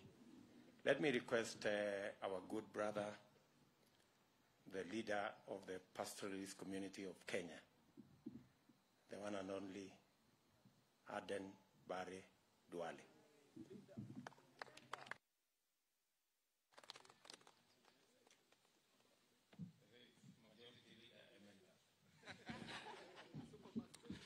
Thank you, Excellency. And let me take this opportunity after the 17 hours marathon session to congratulate my good friend, the Honorable Rigathi Gachagua, as our deputy captain in the 9th August general election. Your Excellency, Deputy Captain Rigathi, and I'm sure you yourself, you are a manifestation and representation of the many of us leaders who were tormented the last 5 years. So, Rigathi, you have an uphill task. You know what we went through last night. We know the sacrifices, as the Deputy President said, this is a coalition of the willing, of free and democracy. So after this, Honorable Gachagua, you need to make sure that you take up the leadership as the Deputy Captain. Your Excellency, Kenya is defined. The map of Kenya is defined both, if you look at the Constitution, both in terms of the people and the size.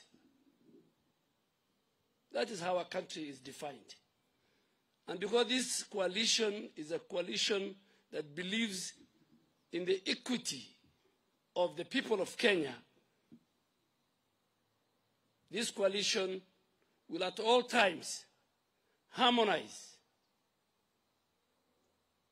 standardize, both in terms of resource and representation and sharing of everything, putting into consideration the land size and the population. There are those of us who believe in the one man, one shilling, one vote. And there are many of us, our history, when it is written, we come from regions that believe in 1 kilometer, 1 shilling, 1 vote.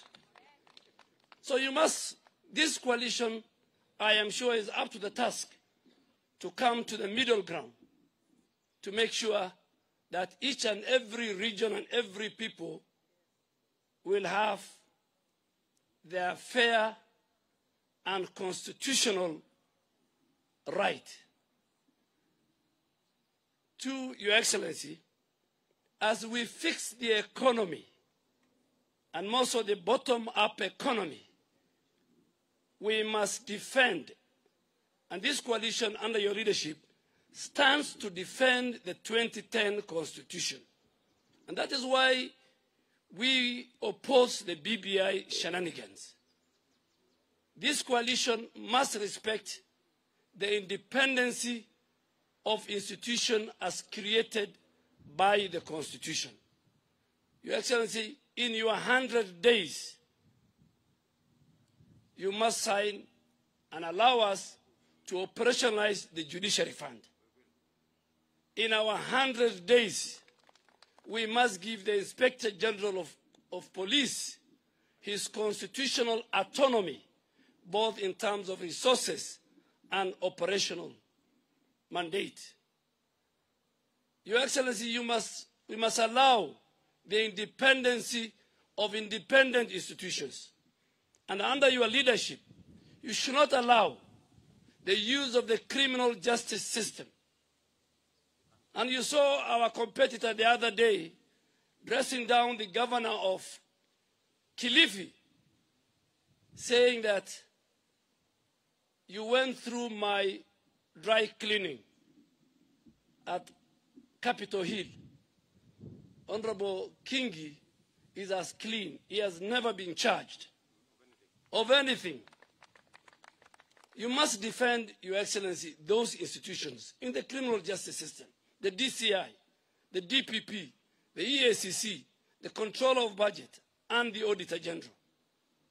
The last 5 years, they became victims of state cartels and brokers around the presidency. Your Excellency, we must all stand for all the faith and the religions in this country. You are a man of God. And our Constitution provides each one of us the freedom to worship God. Finally, Your Excellency,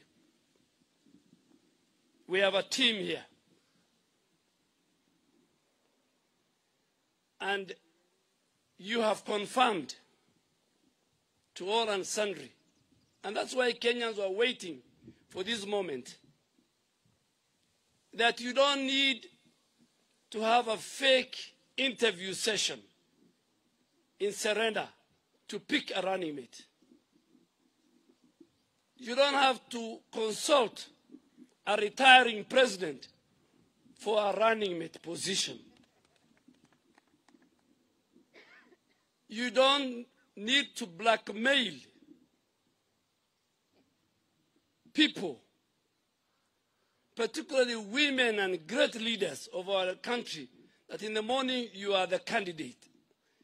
Lunchtime, there's another candidate.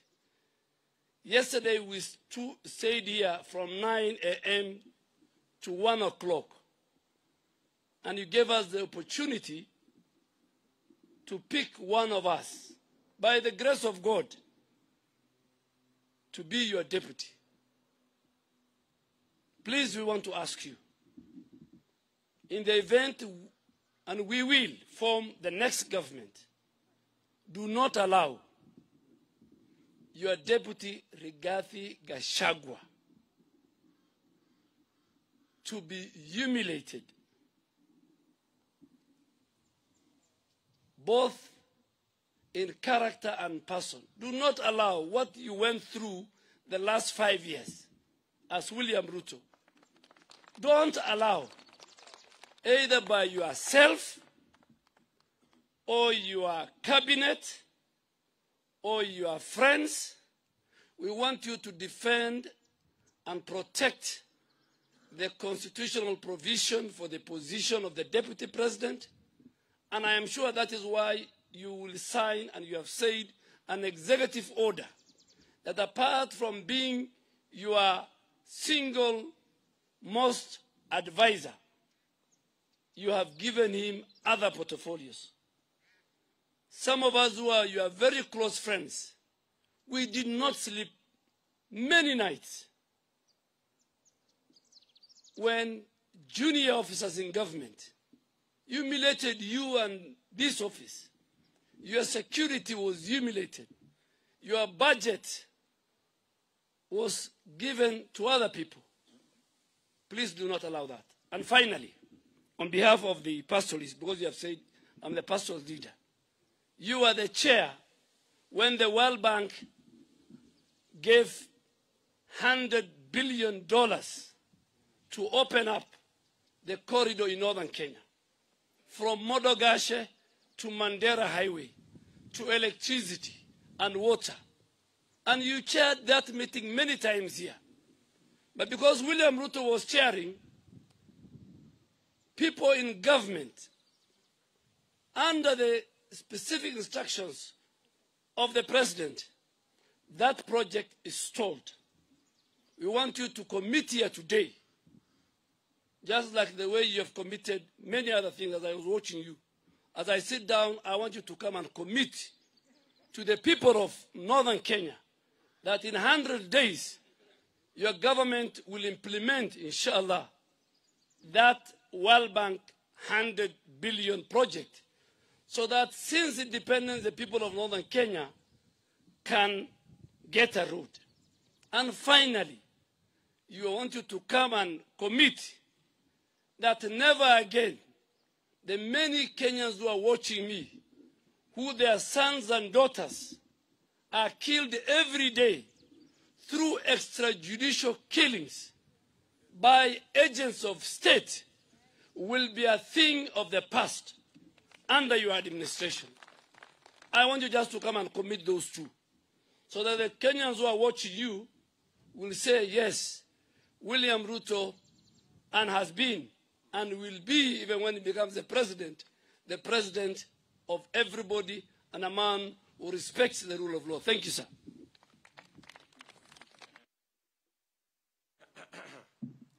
Thank you very much, Aden Duale. That's the voice of the leader of the pastoralists in Kenya. And I want to tell you, my brother, you have walked with me this journey many years. You know my commitment. You know where you know what we believe in. We believe in fairness. The 100 billion shillings program under the World Bank is not just about the roads. It's about electricity connection. It is about water for northern part of Kenya. And I want to commit to the people of northern Kenya that part of our 100-day program will be the unlocking of that program and making sure that that program delivers the 700 kilometers of road from Isiolo to Mandera, and also delivers water to the millions of citizens in that corner, and also lights up towns and villages in northern part of Kenya. And to also tell you that the criminal justice system will never be used again to run the politics of Kenya, and that every Kenyan must be treated equally, and all criminals must be dealt with in accordance with the law, and no Kenyan should be victimized and subjected to extrajudicial activities, including elimination. That has no provision in any law. It has no provision in any constitution. And it will never happen under the Kenya Kwanza administration, and specifically under my watch. So let me now invite my good brother, Amason Jefferson Kingi, the party leader of PAR and the governor of Kilifi. And as Kingi comes, he is very passionate about Matters Coast, and he has brought a lot of wealth and experience with his brother Salim Vuria and many leaders from the coast to this Kenya Kwanza coalition. Karibu. Thank you.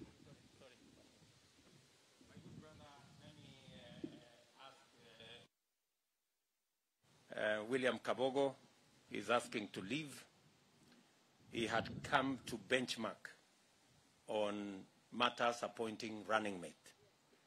And he tells me he now has the relevant lessons, and he wants to go and engage in the exercise of looking for a running mate for his candidature.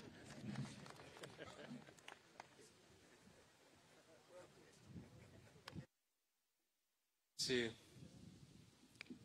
just like my colleagues who've spoken before me, allow me on behalf of the PAR fraternity and on my own behalf to congratulate Honorable Gachagua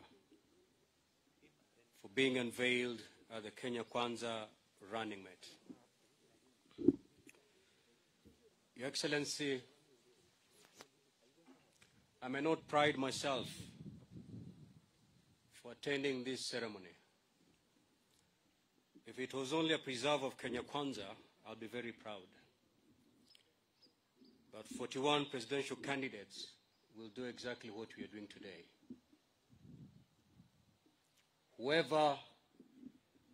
Whatever we do after this will show the difference between us and those presidential candidates who are unveiling the running mates like us. Your Excellency, where I come from, there is one saying that says, kuzaa mtoto si kazi. Kazi ni kumlea mtoto. Unveiling Honorable Gachagua as our running mate, si kazi. Kazi ni kuhakikisha William Ruto na Honorable Gachagua, mmoja amekaa State House na mwingine anatukaribisha hapa kuanzia tarehe 9 mwezi wa 8. That is the most critical thing going forward. And therefore, as we leave this place, we have to take this ticket to every household. In Kenya Kwanza, unlike the other areas, our competitors to say, we're not taking William Ruto to every household in this country. We're not taking Honorable Gachagua to the households of this country. As we market the two of you, we are taking to the house of this country a message of hope. That's the difference. We are taking real and practical solutions to the problems facing our people. The problems facing Kenyans will not be solved through pedestrian declarations. The problems afflicting our people will not be solved through political rhetorics. The problems facing Kenyans will be solved through well thought out programs and activities tailored towards addressing the plight of our people. And that is the message we are taking home, and that is the difference between us and our competitors. Your Excellency, I'm happy because a big portion of your opening speech was lifted from agreements that have been signed. Agreements that are legally enforceable. And therefore, these are not just mere promises to the Kenyan people.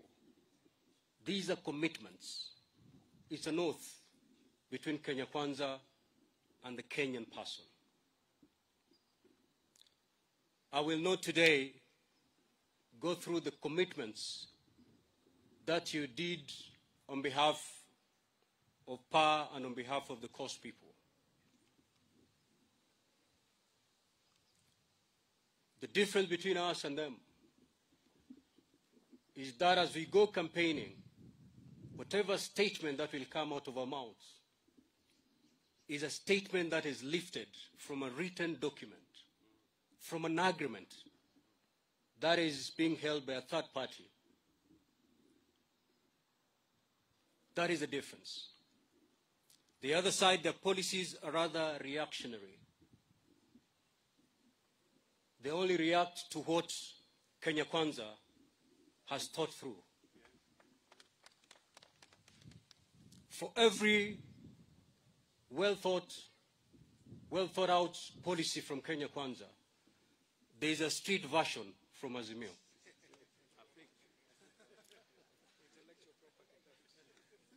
A good example is what happened in Mombasa yesterday. Because of Kenya Kwanza committed in writing, signed an agreement forward on behalf of the people of Coast that when we form government on the 9th of August, the port operations in the port of Mombasa, a dedicated program, both administrative and legal reform program, will be put in place so that the economic sufferings brought about the transfer of those activities is eased out. That is thought out very well in Kenya Kwanza. We had a street version in Mombasa yesterday from Azimio. From nowhere. If you look at their policies, if you look at the manifesto, the issue of returning the operations of the port does not appear anywhere in any written document by Azimio. The statement by the presidential candidate of Azimio yesterday was reactionary, a street version of a well thought out policy by Kenya Kwanza.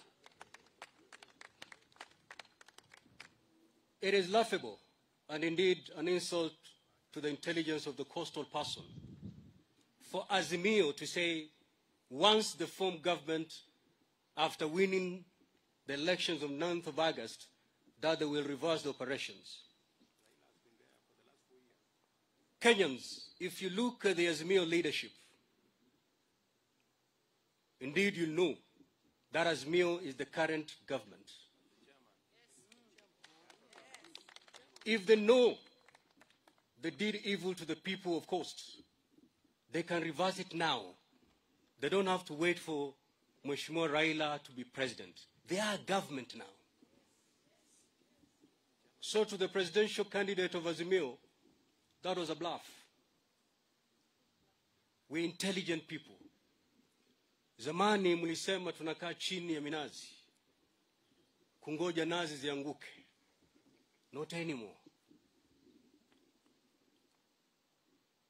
We, as a people, we know exactly what we have secured in Kenya Kwanza.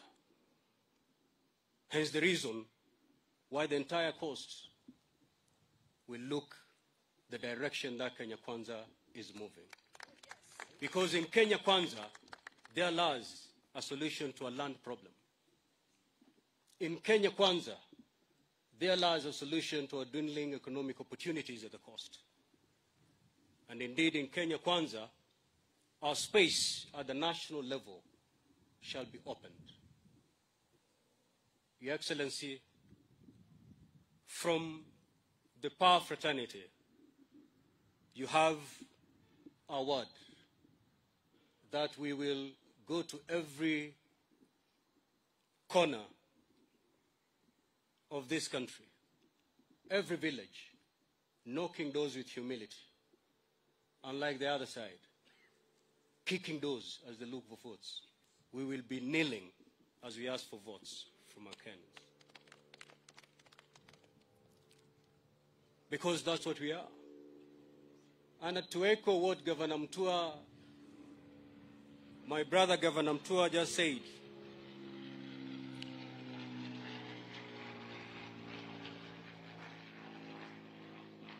as per, we are very happy to be in Kenya Kwanza. Because finally, the knee is off our neck. We can breathe, finally. Finally, Your Excellency, on the two propositions, one made by Moses Kuria and the other made by Honorable Adan Duale, I believe the team that we put together, the economic team that we have put together, that is their first task. Let them return to us a verdict that will make a Kenyan in Makueni, in Kilifi, in Kirinyaga, in Kisumu, be proud, because they're in a country that values fairness and equity. Thank you.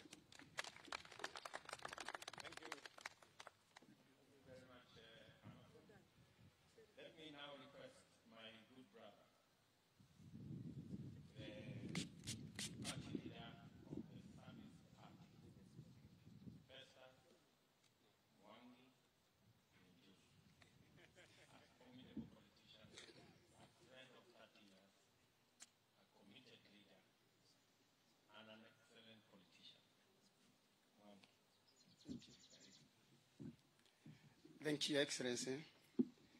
And I will know if I no longer now drop festas.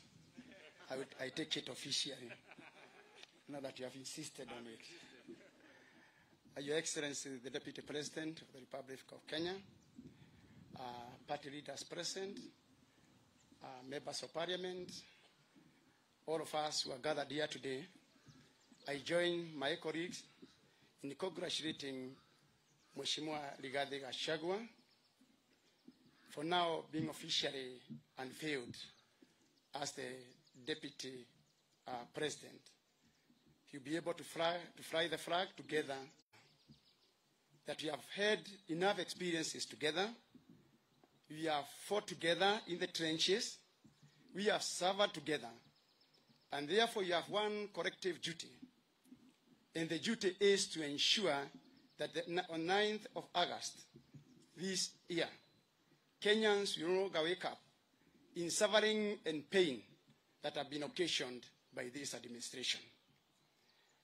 We agreed all together to join Kenya Kwanza because we knew that together we can stand. And we knew that if we are divided, we shall fall.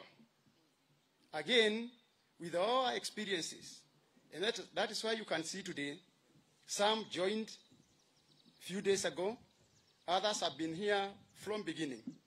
We have sailed in different ships, but at the end of the day, we are now in one ship, that is Kenya Kwanza. We are in agreement that nothing is going to divide us. We are in agreement that whatever it takes for us to win this government, in a peaceful process, we are going to apply it to ensure that we live to the dreams of our forefathers. What is there in our national anthem? That there must be plenty for all Kenyans. That let there be plenty for all Kenyans. And therefore, for us to prosper, I'm happy today that I have looked at the model bottom up. But I'm also very happy that in the Big Four agenda, which the Deputy President is very passionate about, he is the architect. Everything in the agriculture sector and growth transformation strategy was well penned down in this office, from beginning to the end. The only person who understands the four pillars, the Big Four agenda, is His Excellency, the Deputy President. We can try to approach the process from all other corners, but at the end of the day, is that you want that Kenyan down there to ensure that there is food on their table. To do that, the only way out, because you have to start with the small things, but this is not small. Agriculture is the backbone of our economy. And therefore, I will be very happy to work with your administration, because I know very well that already the groundwork that you have done, you are going to actualize the agriculture sector growth and transformation strategy. Because if you make sure that Kenyans are properly fed, this will now spur any other among the other four pillars. Because if you ensure that Kenyans are properly fed, we are producing enough, then this will still automatically bring about manufacturing in this country. Value addition, employment for our people, and at the same time, ensuring that we have money in our pockets. If we have money in our pockets, we shall now be able to buy houses. If you have enough money, we have enough employment for our people, they are going to be able to buy houses on their own, even without having any program, but they can be supported. Health is not curative, it's preventive. And therefore, again, if you take care of agriculture and Kenyans are well fed, it means that, again, these Kenyans will not be attending this simple medical attention that we are occasioned by poor feeding. And therefore, for me, I take it with a lot of passion that we are going to articulate those issues. And agriculture must come first. All the speakers here, we have talked about minimum guaranteed returns, about fisheries, about livestock. It's all about agriculture. And this is one sector that has been ignored. The other day, I was looking at what the current administration has done since 2013 and how funds were allocated. And you can see how much was allocated to manufacturing. And we are talking of taking this country to the next level, about prosperity. How can you do that when you ignore the sectors that can spur growth of our economy? And therefore, it is my belief that we shall put money where it is necessary, not building a railway line for legacy, but first of all, ensuring that Kenyans are properly fed. It is good to have those roads because, again, you cannot trade without those facilities. But at the same time, why should you put up money, billions of shillings, trillions, when Kenyans cannot feed themselves? And therefore, I join this team, knowing very well that I am taken care of. Kenyans are taken care of. That the priority of our people will be what will drive your government. Your Excellency, there are issues that touches every region and Kenyans. You have spoken out, and it is important that you have now come out clearly on issues of one man, one vote, one sharing, and equal representation. It is dear to us, and I know very well that you'll be able to navigate, you'll be able to carry all of us together so that all of us are satisfied. And as you do so, Your Excellency, there is one issue that really concerns Kenyans that has not been addressed here today. Your Excellency, the security of our people collectively, and especially being assured that any Kenyan can live in any corner of this country, that they can own property anywhere in this country, and equally seek elected positions anywhere in this country. That's the only way we shall bring cohesion in this country. It's the only way that we accept that Kenya is for all of us. Lastly, we already understand our team. Tunawajua. We know that the team manager is your friend. We know their team captain ni baba. Na Mswahili husema kiboko aliyetoa inshallah hapasui mtumbwi. And therefore, we can clearly see their strategy. We are able to analyze them. They have been there for a very long time. And I can assure you they are tired in all aspects. We have a very energetic team. And any challenge ahead of us, we shall be able to surmount it. Rigathi, you have my back. I will support you because I'm supporting this team. The strength of any pack is not a single animal. It is about the teamwork and the strategy. Together, we shall succeed. God bless Kenya. God bless you, Your Excellency. God give you a Shagwa Viva. Thank you. Let me now ask Governor Salim Mvurya, the Governor of Kwale. Na umeombwa kwa heshima useme kwa Kiswahili. Wamepoteza script yangu basi.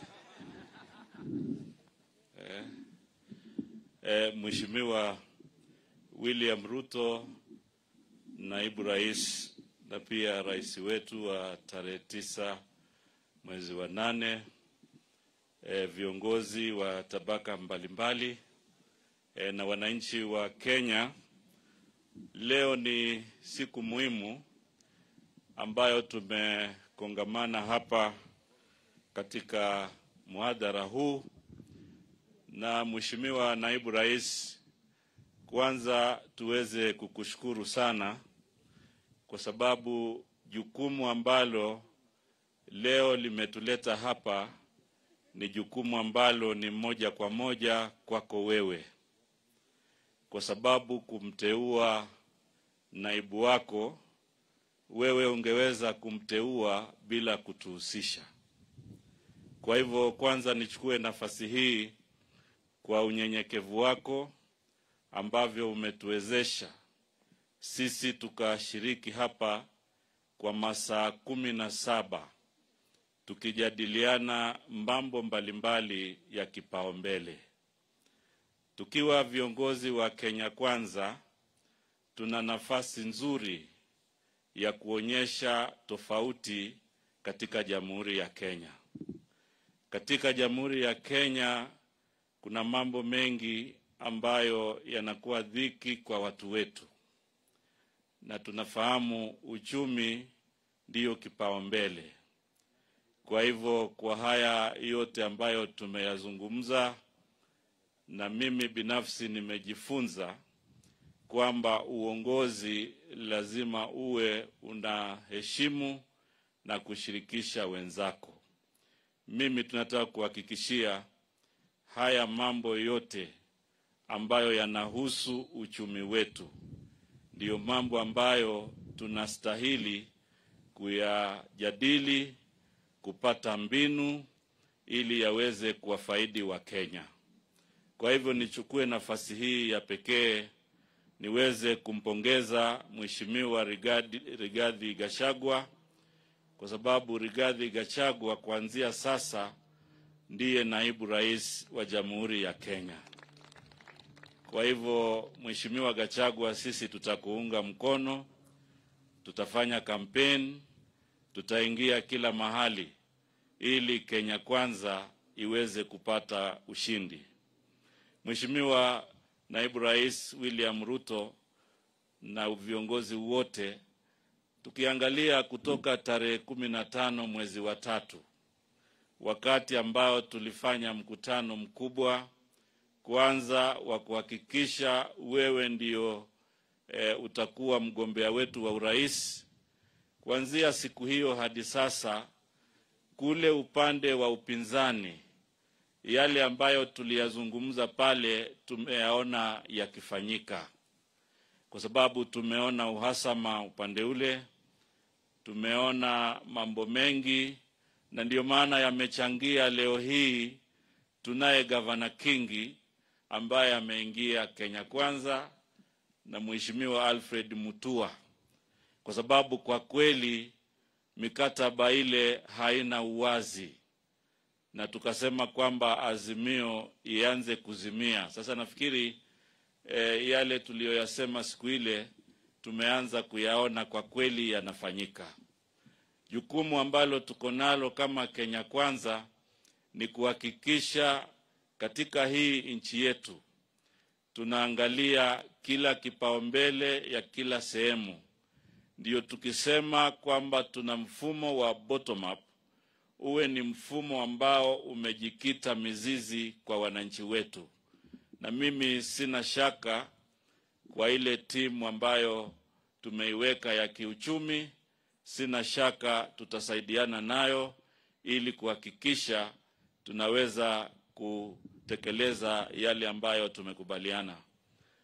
Mheshimiwa William Ruto, mimi sitakuwa kama Mheshimiwa Duale kukuuliza utuhakikishie mradi fulani hapa, lakini tunataka nikukumbushe kwamba katika mazungumzo yote ya kiuchumi, ule uchumi wa samawati katika mkoa wa Pwani si wa kubahatisha.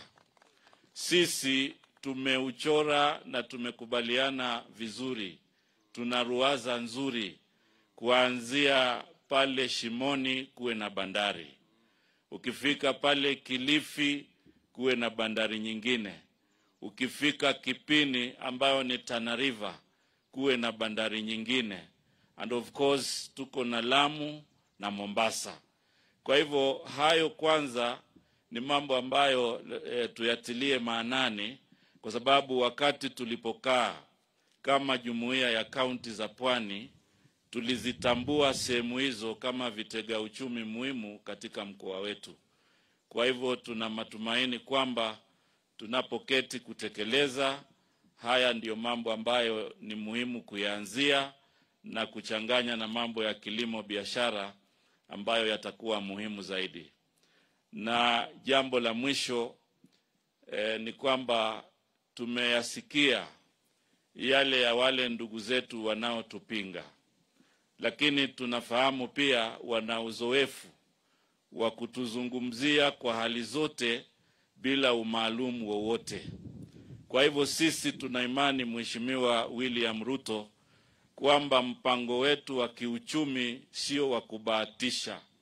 Kila kaunti wataweka sahihi mkataba ya mambo yao muhimu ambayo ni yatekelezwe na serikali ya Kenya Kwanza. Kwa hivyo iendapo kutakuwa na udhaifu, hatutakuwa tunabahatisha. Udhaifu huu tutakuwa tumeuona mapema. Kwa hivyo tuna imani wananchi pia wataweza kuwa na ufuatilizi mzuri. Wale ndugu zetu wengine hawana mipango yoyote. Mipango mingi inatokea kwa mikutano ya hadhara. Ukiwauliza baadaye hawawezi kufafanua walioyasema. Ndio maana hivi sasa wanababaika na mpango wa kufufua bandari ya Mombasa, kwa sababu wao wenyewe ndio wahusika wakuu wa kuua uchumi wa pwani na uchumi wa bandari. Watawezaje ati siku 100 wawe ndio watafufua? Haya ni maswali muhimu ambayo tunajiuliza, kwa sababu tunawafahamu wao ndio wametekeleza udhaifu wa uchumi ule. Kwa hivyo mimi sitakikuwa na marefu zaidi, lakini najua masuala ambayo yatakuwa na umuhimu ambayo umeyataja hapo mapema, masuala ya kuhakikisha kila Mkenya anapata cheti cha shamba, kuhakikisha wale waliokodisha ardhi na hawaishi, serikali iweze kushughulikia sehemu hizo. Mimi sina shaka tutaweza kuyatekeleza hayo. Mwisho tu ni kuhakikishie sisi tukiungana na gavana mwenzangu Amason Jeffa Kingi, tutaibadilisha pwani kisiasa ili kuhakikisha kura zote zimeweza kupigiwa Kenya Kwanza. Kwa hivyo nawaomba tu wa Kenya wenzetu, tofauti mnaiona. Kule kwingine tumeona malalamishi, watu wakitafutiana kiti hii ya running mate. Imekuwa wengine wanaweka makataa, wengine wanataka kufanya mgomo, lakini hapa tumeona ustarabu. Majadiliano yamekuwa ya haki, majadiliano yamekuwa ya ukomavu, na mwisho sote tumekubaliana kwamba Mheshimiwa Rigathi Gachagua aweze kuwa na hiyo nafasi ya mgombea mwenza kwa Mheshimiwa William Ruto. Kwa hivyo ni jukumu letu kama Wakenya kuunga mkono hii Kenya Kwanza ili iweze kuunda serikali. Na lile la mwisho zaidi, Mheshimiwa Naibu Rais, tuna bandari yetu ya Shimoni ambayo ile mambo yote ya zabuni yamemaliziwa. Tulitarajia itazinduliwa mwezi wa 4, haikuzinduliwa. Lakini tumegundua wale ambao wanatuzungumzia wiki nzima kusema kwamba ati Gavana Kingi yeye alimpata akinyonya, kusema kwamba ati Gavana Mvurya alimpata hawezi kuzungumza, wao ndio ambao wamesababisha kuichelewesha bandari ya Shimoni. Kwa hivyo tunakushauri na kukuomba hiyo iwe ya kipaumbele, iweze kuanzishwa ili tuweze kuhakikisha mambo ya uchumi yanarudi kama kawaida. Na lingine ni mambo ya mafuta. Mheshimiwa Naibu Rais, vile mafuta yanavyopanda bei, ninakuomba sana Mheshimiwa Ruto uweke kikao rasmi, a crisis meeting, ya kujadili haya mambo ya mafuta, ili kama Kenya Kwanza tuwe na sera mbadala, suluhu mbadala wa hili swala, kwa sababu mafuta yanapoongezeka, gharama ya maisha inaongezeka kila upande. Mheshimiwa Naibu Rais, asante sana kwa kutupatia nafasi hii na pia kunipatia nafasi ili kuweza kuwahutubia Wakenya. Tunakuunga mkono, na Wakenya tunawaomba muunge mkono serikali ya Kenya Kwanza. Asanteni sana, Mungu awabariki. Mvurya, although you have not asked for my commitment, but I know everything about the Shimoni port. I know where the problem is. I know who the source of the problem are. And I want to tell you that my first trip after 9th of August will be to come and do exactly what you have asked on Shimoni Port. Let me now ask the Iron Lady of Kenya, Kwanza, a great woman, a formidable lady, Alice Muthoni Wahome, to speak. I will gladly adopt that name. Your Excellency William Samoei Ruto, Your Excellency Mama Rachel Ruto, the newly launched or unveiled running mate, Rigathi Gachagua, and your wife, the entire team of Kenya Kwanza, its leadership, and our team members that have been pushing on in this particular Hasra movement team. Your Excellency, I was one of the contenders for the running mate. With my sister Anne Waigoro, I want to say that we were fully engaged in very deep, extensive consultations the whole of yesterday and even there before. And that when we now narrowed down, we did agree that His Excellency now has a running mate to be unveiled today. I want to congratulate you, Your Excellency, and also congratulate the Honorable Rigathi Gachagua for that achievement. Having said that, Your Excellency, this entire team, now Kenya Kwanza, has gone through very serious scrutiny by the Kenya public.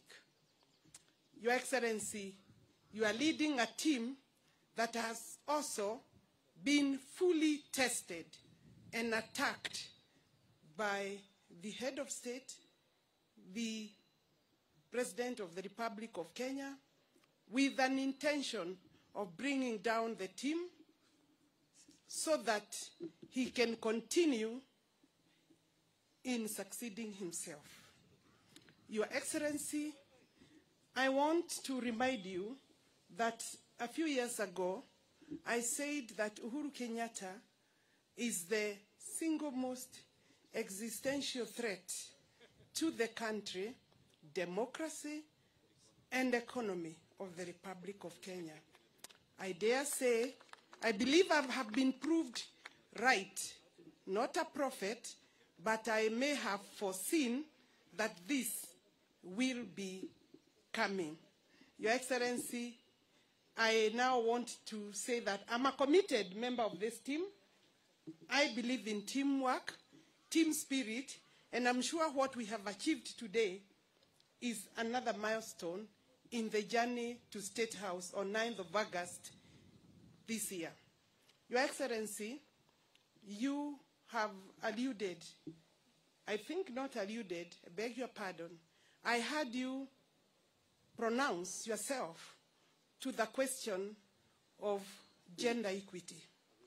I will remind you of this date, should you turn out to be like Uhuru Kenyatta.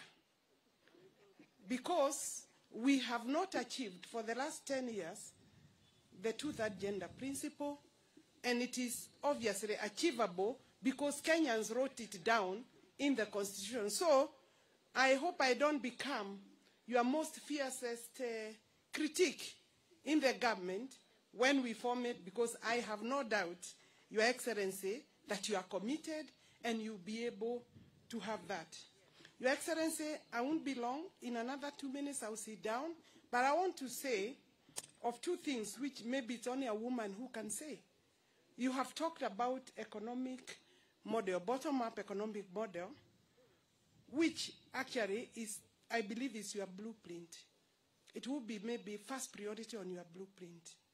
Your Excellency, that means we are expecting as a nation economic reforms that will give Kenyans economic freedom, so that a woman who goes to bed wakes up the following morning pregnant, sometimes having planned for a baby, maybe gets even 2, or having planned for none and gets 3, and has to carry that baby for 9 months, then go to hospital, and the first thing she's asked is whether she can pay to deliver a baby, which obviously is a national duty, but it becomes her personal responsibility and that of her unemployed husband or father of the child, because sometimes it is father of the child. Your Excellency, that woman and all Kenyans are entitled to accessible, free health care in terms of bringing up that baby, possibly for a period that that baby gets out of the nursery. Your Excellency, I would urge you, most areas of Kenya don't have clean and domestic water. I'm speaking to real issues for women. It is possible to have drinking, domestic water in every home, because these are the people we are seeking to lead. If you adopt the electricity connectivity model, which has reached more or less in every primary school, you can be able to reach every home. At least we give domestic water as we plan to provide irrigation water. Finally, Your Excellency, you know that every shilling in Kenyan pocket matters. Kenyans will call us to account for how many people we have made a difference during our 5 years. And I said, I want to repeat, I have no doubt, you will be the 5th President of the Republic of Kenya. How many Kenyans we made a difference, how much more money we put in their pocket from where we are with an economy that is on its knees. So I believe we shall be using data, numbers. Finally, Your Excellency, the question of gender, take it seriously. It is achievable. I know you can. The Azimio were unable, Your Excellency, today to unveil their candidate. They are waiting for your script. We have unveiled our running mate, your running mate, Your Excellency. Let them not tell us that the running mate, because it's a woman, that is sufficient or they are ahead of this team. It's not one position that will make meaning in the question of gender equality. It is the numbers that we are looking for, and therefore your position of 50% cabinet is very welcome, and I congratulate you for taking that position. And finally, Your Excellency, that you have also said that in every government arrangement, appointed positions, Your Excellency, you will stand with the law, within the law and the Constitution. We will support you on that, and I know Kenyan women will be looking for you seriously after today to vote for you, so that then they can achieve what they have tried to achieve the last 10 years. So, Your Excellency, don't falter on that. Azimio, tuko na nyinyi. Now bring your candidate. Tupatane kwa debe. We will be winning this election. They told us you will not be in the ballot. In the next 3 weeks, we will be escorting you to IEBC, tukutane na wao kwa debe. I will be there in the journey.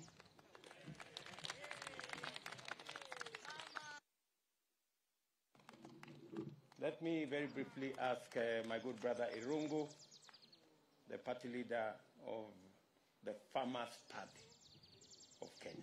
Karibu sana. Thank you very much, Your Excellency, the Deputy President and the 5th President of the Republic of Kenya, for this opportunity to be here on the very historic occasion.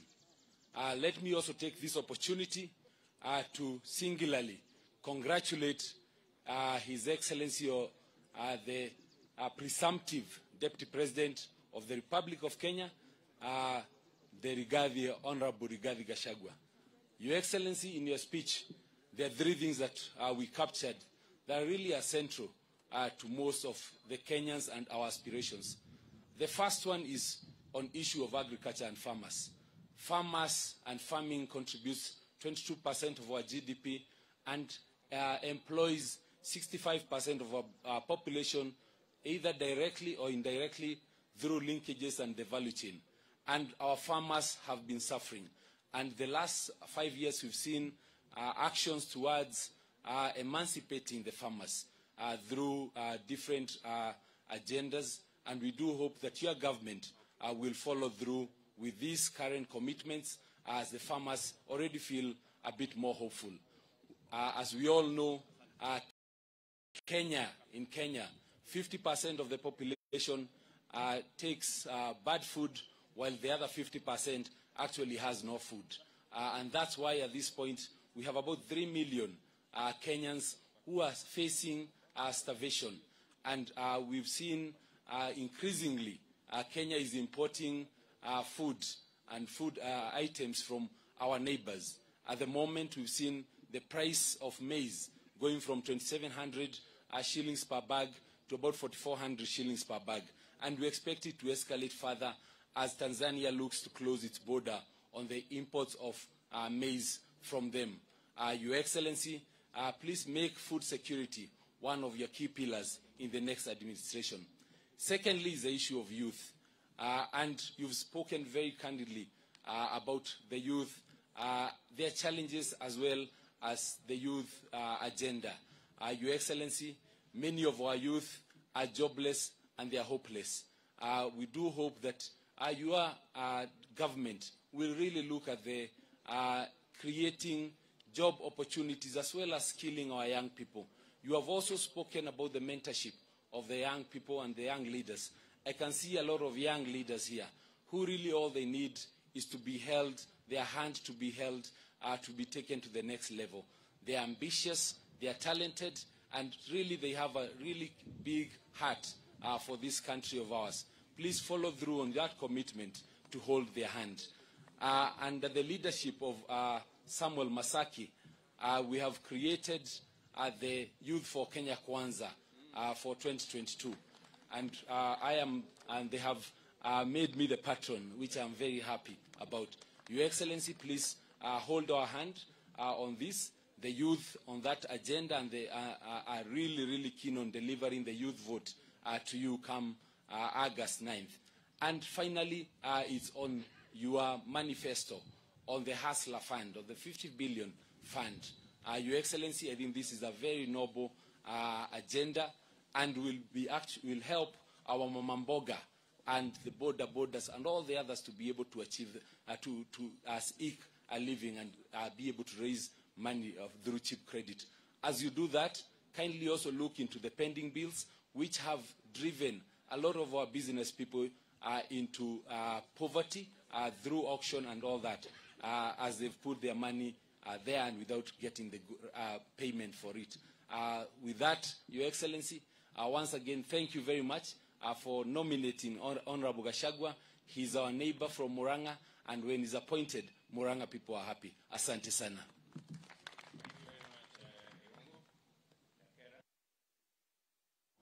You remember I mentioned that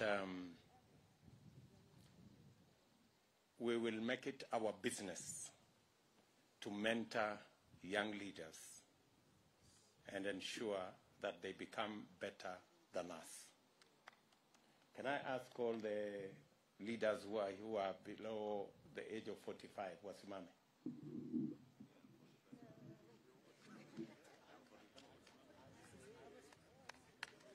Wow. Tuwapigie makofi jameni. Thank you very much. These are the young men and women who hold the key to the future of our nation. And I want to repeat to them that the young leaders of our nation will benefit from our mentorship. We will make it possible for them to learn and be better than us. amongst one of them who was in this running mate race is one good gentleman who has a great future, a resolute, passionate leader of the present and the future. I will now ask that young man, Samson Ndindi Nyoro, to come and he dared the difficult. I am sure you will achieve the impossible. Karibu sana kijana. And then I want to pia wewe nani Silvanus Osoro kuja hapa utaongea dakika moja. And one of the ladies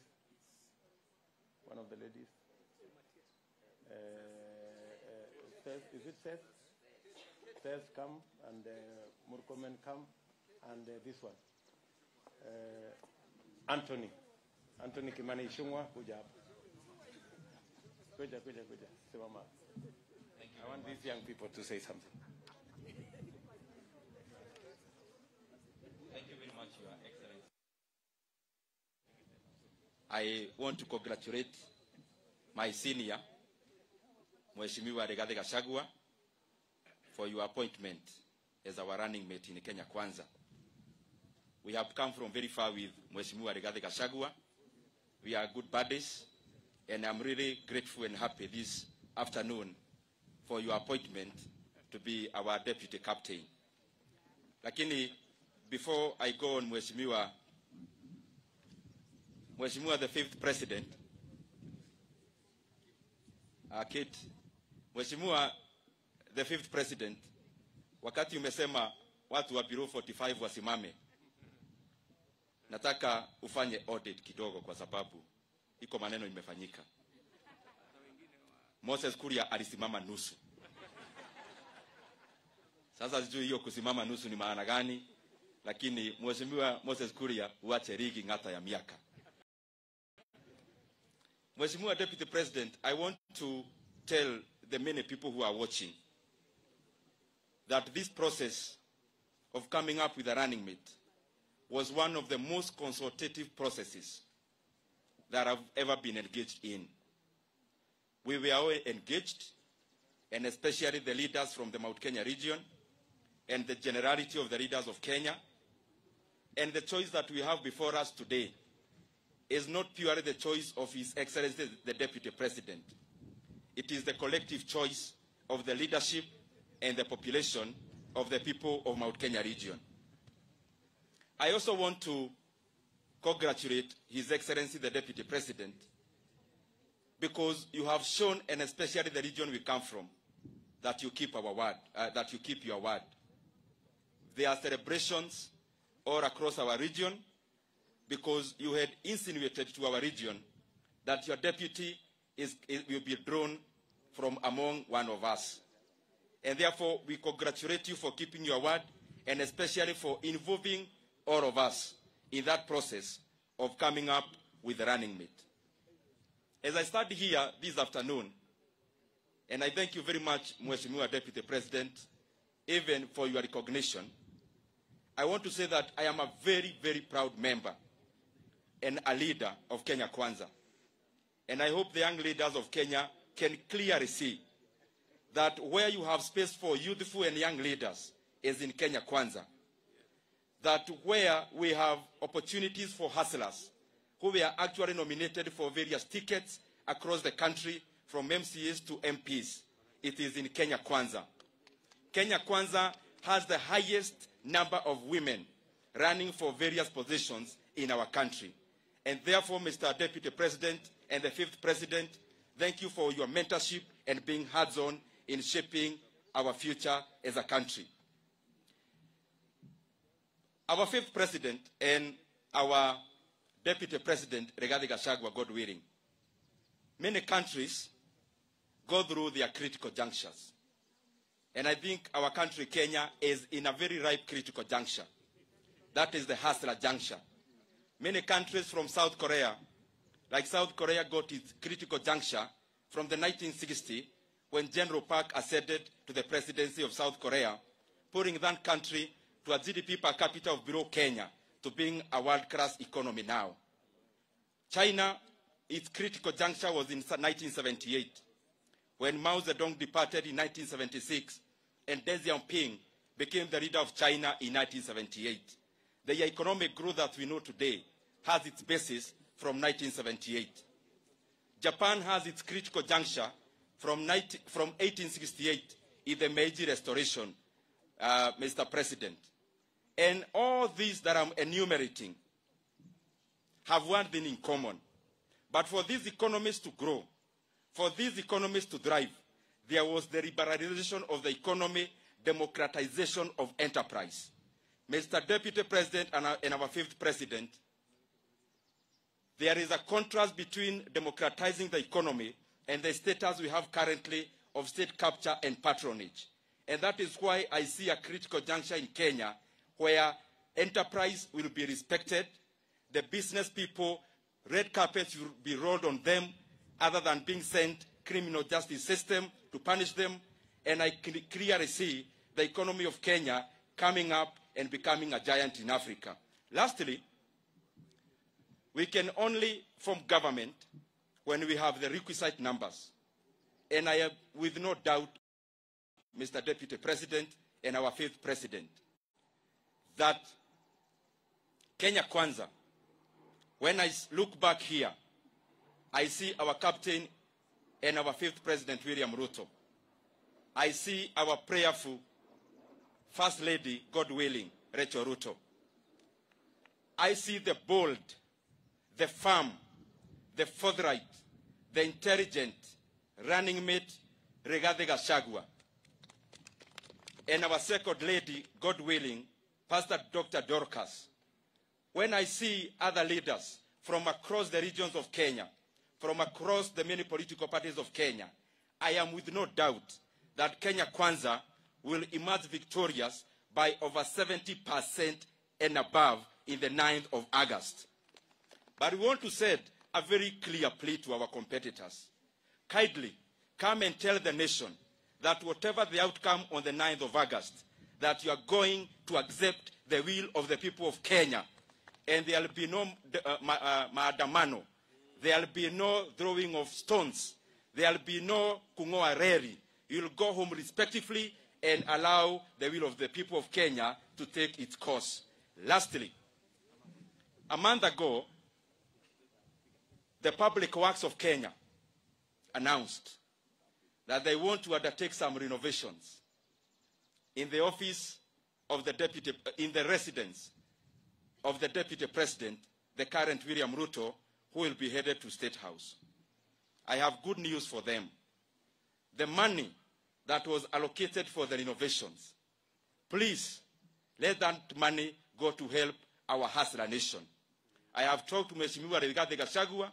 He has been going around, albeit huku nje kidogo, and he has got no problem with the current condition of Karen, the Deputy President's residence of Kenya. Thank you very much. God bless you, Mheshimiwa Rigathi Gachagua. May God bless the hustler nation and Kenya Kwanza. Mheshimiwa Rigathi Gachagua, tafadhali kuja unisalimie.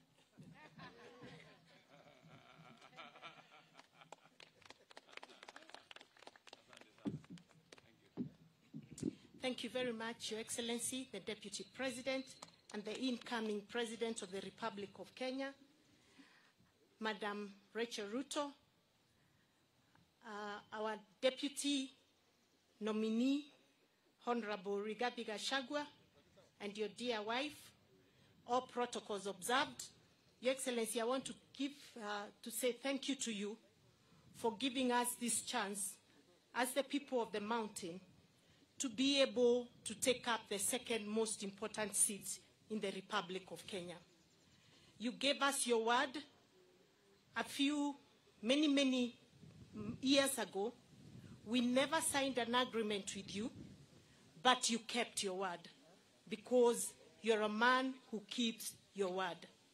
Your Excellency, thank you also for involving us very, very deeply in making this very important decision. We've sat in this place for since Thursday, up until last night, late in the night, and we've had very, very candid conversations with you as we got into the process of picking the best amongst the best. I am happy that in your shortlist, you did pick a woman, Governor Anne Waiguru, which showed that you have confidence in the leadership of women. She was ranking highly. You also picked on Alice Wahome, also a woman who was ranking highly, and we appreciate that you actually had space for the women of this country as you made that decision.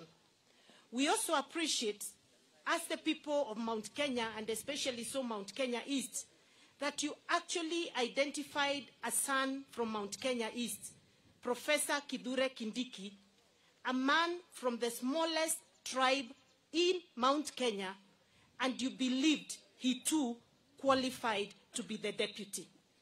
But we know that this position could only have been taken for one individual, and we are happy that you have picked a great man. The Honorable Rigathi Gachagua has worked very hard for the Hustler Nation. He's worked very hard for the party UDA. He's been the glue that has been holding us together within the mountain. Even when it was risky for us to meet, we met in secrecy, organized and convened by one Rigathi Gachagua. So I have no doubt in my mind that we've picked the best. We've picked a man who is committed to issues affecting the mountain. We've picked a man who is committed to issues affecting the entire nation. We are in particular keen that our issues, as agreed with the Mount Kenya leaders, will continue to remain dear to you. We in Embu County support you and your government because we know you have our issues at heart. You're looking at issues of guaranteed minimum returns for our coffee, for our tea, for our milk. We are looking into you making sure that you provide the necessary subsidies so that we can make more money for the farmer. And we know you're also committed to our crop called the Mira. So, Your Excellency, we are glad to be part of this great team. And may I assure my brother Rigathi Gachagua of our undivided support as we work towards delivering 100% of Mount Kenya votes. Thank you very much. And I also wish to request the Honorable Gachagua to please come forward and greet his sister, Cecily Mbarire.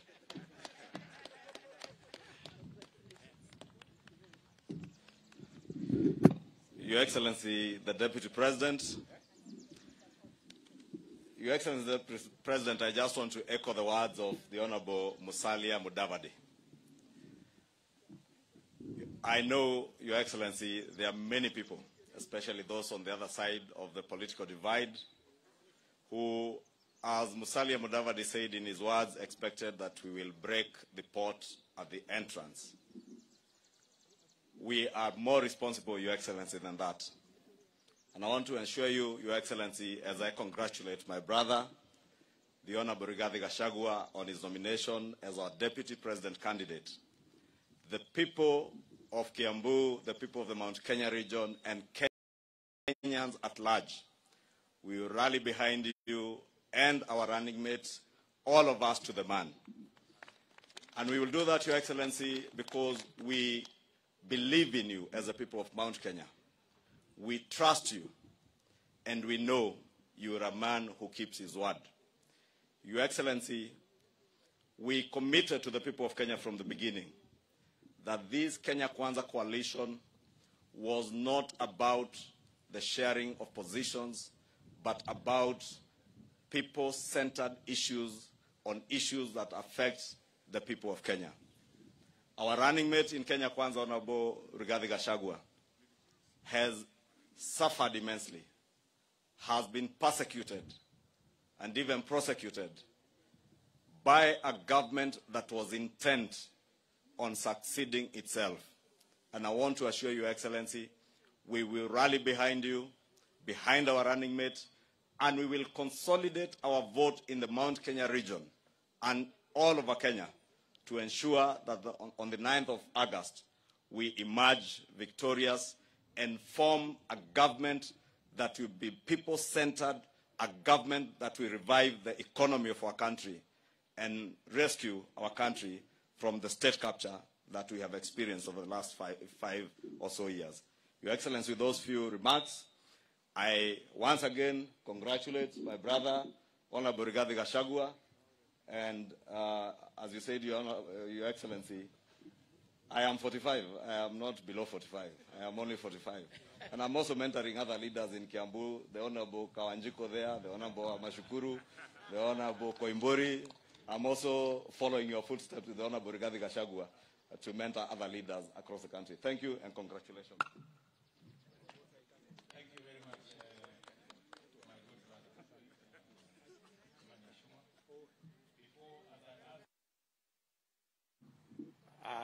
Let me ask all our members of parliament present here just to stand up so that I can mention their names. Thank you very much. We have John Juguna Kawanjiko, member of parliament from Kiamba, Pigeni Makofi, is the last born. We have Gidua Mashukuru from Kabete. We have John Kiarie from Dagoretti South. We have Mama County, Mama Mashinani, Mama Mokami from Nyeri County. Victor Munyaka, Mobangoni from Machakos Town. Ndindi Nyoro, of course. Simon Mbogwa. Sorry, I read your SMS. Our member of parliament from East Africa and our nominee for Starehe. Asante sana. Kingara, our member of parliament from Ruiru. George Sunguya, our member of parliament from Kajiado West here. Madam Chematia, member of Iala, but also our nominee for Baringo Women Rep. Our lady Falhada from Ijara in Garissa. Anap Gure, Women Rep from Garissa. Matthias Robi from Kuria West. Mr. Rono from Keio South. My good brother Kinyua, the senator of the great county of Laikipia. Mama County from Nakuru. Mama Liz Chelule. Wanjiro Chelule. Samuel Gashove, our member of parliament from Nakuru County in Subukia. Or is it Subukia in Nakuru County, sorry. Caleb Kositany, member of parliament for Soy. George Koimburi, our second last born from Juja. Mr. William Cheptumo from Baringo North, but now Senator nominee. Shadrach Mose, our member of parliament from Kitutu Masaba in Nyamira County. Colonel Kingangi, our member of parliament from Mbere South. Wanjiko Moihia from Iala. The good Mr. Kanyi, a.k.a. Jaguar, member of parliament for Starehe, and a member of my team, now going into the future at the presidential campaign. Our good brother Gakuya, a.k.a. Buddha, alias Bazenga.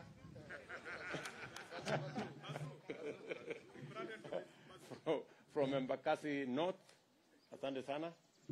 Mama Millicent Omanga from Kanairo. Cecily Mbarira is there from Embu.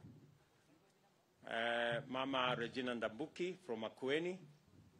Mr. Gachagua from Ndaragwa. Mama Faith Getao from Women Rep of Nyandarua County. Mama Maria Wamaua from Maragua or in Moranga County. My good brother from Keio, no, not Keio, from Marakwet West, East, sorry. Mr. David Kangogo, thank you very much. Our nominated young man from Nakuru County, Mr. George Gideon Keter, sorry, the Member of Parliament for this area, Mr. Generali, aka Nixon Korir, or is it the other way? Yeah, thank you very much. My good brother from Korea East, sorry, I don't know, I'm mixing up. From Korea East, Maisori Kitayama, asante sana. And my good brother Mwangi Gishohi, Member of Parliament for Tetu. So, and then of course, Simba. This girl is called Simba. She's our current women rep of Nyandarua, Laikipia County, Katarina Waruguru, Kate, yeah, Simba. She's a member of she's now a member of my good team. Silvana Sosoro is the good man from South Mugirango. And of course, the investor here, Mudungu Aruiro. Please, karibu hapo Mudungu Aruiro. Okay, and then Kipchumba Murkomen will follow. Then we will finish there. Thank you very much, Your Excellency. I really take this opportunity to say thank you for having this opportunity and to thank most sincerely the Kenya Kwanza Coalition for this opportunity to unveil our running mate.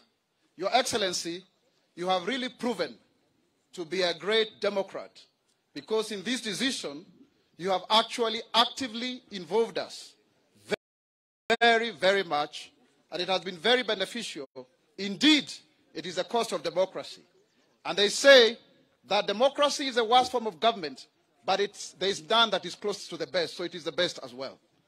Your Excellency, you have rallied the country behind the bottom-up economic model that is a watershed, a new way of thinking that will ensure that we lift so many millions of people from poverty from the bottom up. Today, you have given us a running mate, a great gentleman, a fighter, a liberator. When I see Rigathi Gachagua, I see a reincarnation of the Mau Mau spirit. He has rallied the mountain together, and even as I have worked with him as a CEO of Mlima House, I know and believe that over 6 million votes across the length and breadth of our region, they are going to vote for William Samoei Ruto as the 5th president of the Republic of Kenya. Your Excellency, I also want to say thank you because in your agenda under the UDA government, you ensured that all persons with disabilities, that when they were vying for various positions, they did not pay a single coin. And out of that, over 300 aspirants were able to participate and exercise their democratic right for the first time. You have committed in your statement that you will ensure that persons with disabilities are represented in your government. I know and I believe that Article 54, Sabbatical 2, that calls for 5% of all appointed positions shall be for persons with disabilities. I believe in your government that persons with disabilities shall be represented in cabinet, amongst the PSS, and of course in all other spheres of government. I know this is a commitment, and I want to tell millions of people with disabilities and their families that their future is secure under William Samoei Arap Ruto. I don't want to have much to say, but I'm part of this team, I'm part of the presidential team, and we shall rally together, and whatever fissures, whatever processes, we are now one team. Because leadership almost changes society. And now we are part of the team. And we are one pack. For the strength of the pack is a wolf. And the strength of the wolf is a pack. I thank you. Your Excellency, Deputy President William Ruto, our second Deputy President, the Honorable Rigathi Gachagua, the MP for Madeira, your spouses, members of parliament, and party leaders present. My name is Ketu Warugoro. Senator Maola ni mtu ya Kizungu, mimi ni mama ya mtaa. Tazungumza kidogo kwa Kiswahili tumalize hii maneno. Kwanza niruhusu nichukue nafasi ni congratulate Rigathi Gachagua, your brother the late Derito Gachagua and your late brother Liriani should have been alive to see their youngest brother and how you have done Marida and his family very proud. Allow me to say thank you to His Excellency and the people of Nyeri and the entire Mount Kenya region, because Your Excellency Deputy President, you seriously consulted us and asked us where we feel should be the right place, the right person to give up to you so that you walk with them this journey. Mheshimiwa Rigathi Gachagua is bold. Ana reverse ya gear ya reverse. Mheshimiwa Rigathi si mtu ya kupotea joto ikikuwa mingi. I want to assure to the rest of us in the Mount Kenya that for once we are breaking the limitations which has been stopping our brothers and sisters from taking the mantle away from the pre-assumed dynasties families. Today, the son of Marida, Rigathi Gachagua, is breaking the glass ceiling that mtoto ya masikini, mtoto amelelewa na single mother, baada ya kifo ya babake, can lead this country. I see a plan for the next 10 years that Your Excellency, you will not labor like you did in your 10 years because you have a helper, a man who is God-fearing, a man who loves his people, and a man who will fight for the entire Kenya, and particularly Mount Kenya. Sasa Your Excellency, unajua huyu Rigathi, iko siku tuliitwa na mzee kule Sagana. Tukaitwa Sagana 1 na tukaitwa Sagana 2. Kwanza Sagana 2 nilienda nimebeba, karibu mimi naenda maternity. Sasa hii rafiki yangu Rigathi, Pastor Dolcas, tulipofukuzwa kule juu hata hatukupatiwa chakula, ako na kamaskani kidogo pale karibu na Sagana State Lodge. Mimi nataka kukuomba tu ruhusa. Tafadhali Rigathi Gachagua, tunapojiandaa kutafuta kura kwa kona zote za Kenya, sasa ututengenezee Sagana State Lodge. Haitakuwa mahali ya jamii ya Mombi na Gikuyu kuongea. Tutakutana Kenya mzima Sagana State Lodge, tuongee lugha ya kitaifa Kiingereza na tuongee lugha ya Kiswahili. Lakini sasa this time Rigathi Gachagua, hapana sahau mimi, tumezaliwa na wewe kule Madera, tumezurura kule tukibeba kahawa kwa mgongo. Ndugu yangu, ukifika kumbuka hii mtoto wenu inaitwa Shiko. God bless you.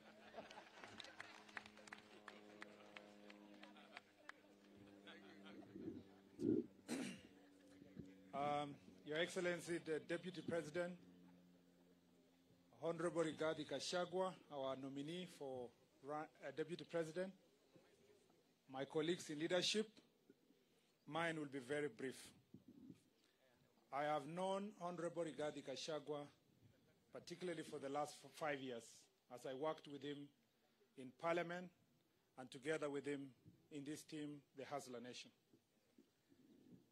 Rigathi Gachagua is a tried and tested public servant, a general who does not run away from the war, a believer in uplifting those that are from down up, a God-fearing person. Many people will mistake the silence and the studious face of Gachagua to mean that he may not be as friendly as many people would expect. But Honorable Gachagua, if you spend time with him, he's very friendly. He has a listening ear. He's willing to listen to others, and he's willing to attend to problems of his colleagues and the people of Kenya. Your Excellency, the Deputy President, you have not nominated Gachagua for yourself. You have nominated him for the country. You have nominated a person not based on his color, religion, size, beliefs, but also you've nominated a person because of his character, because of his vision, because of his mission, and because he believes in building a nation that is united.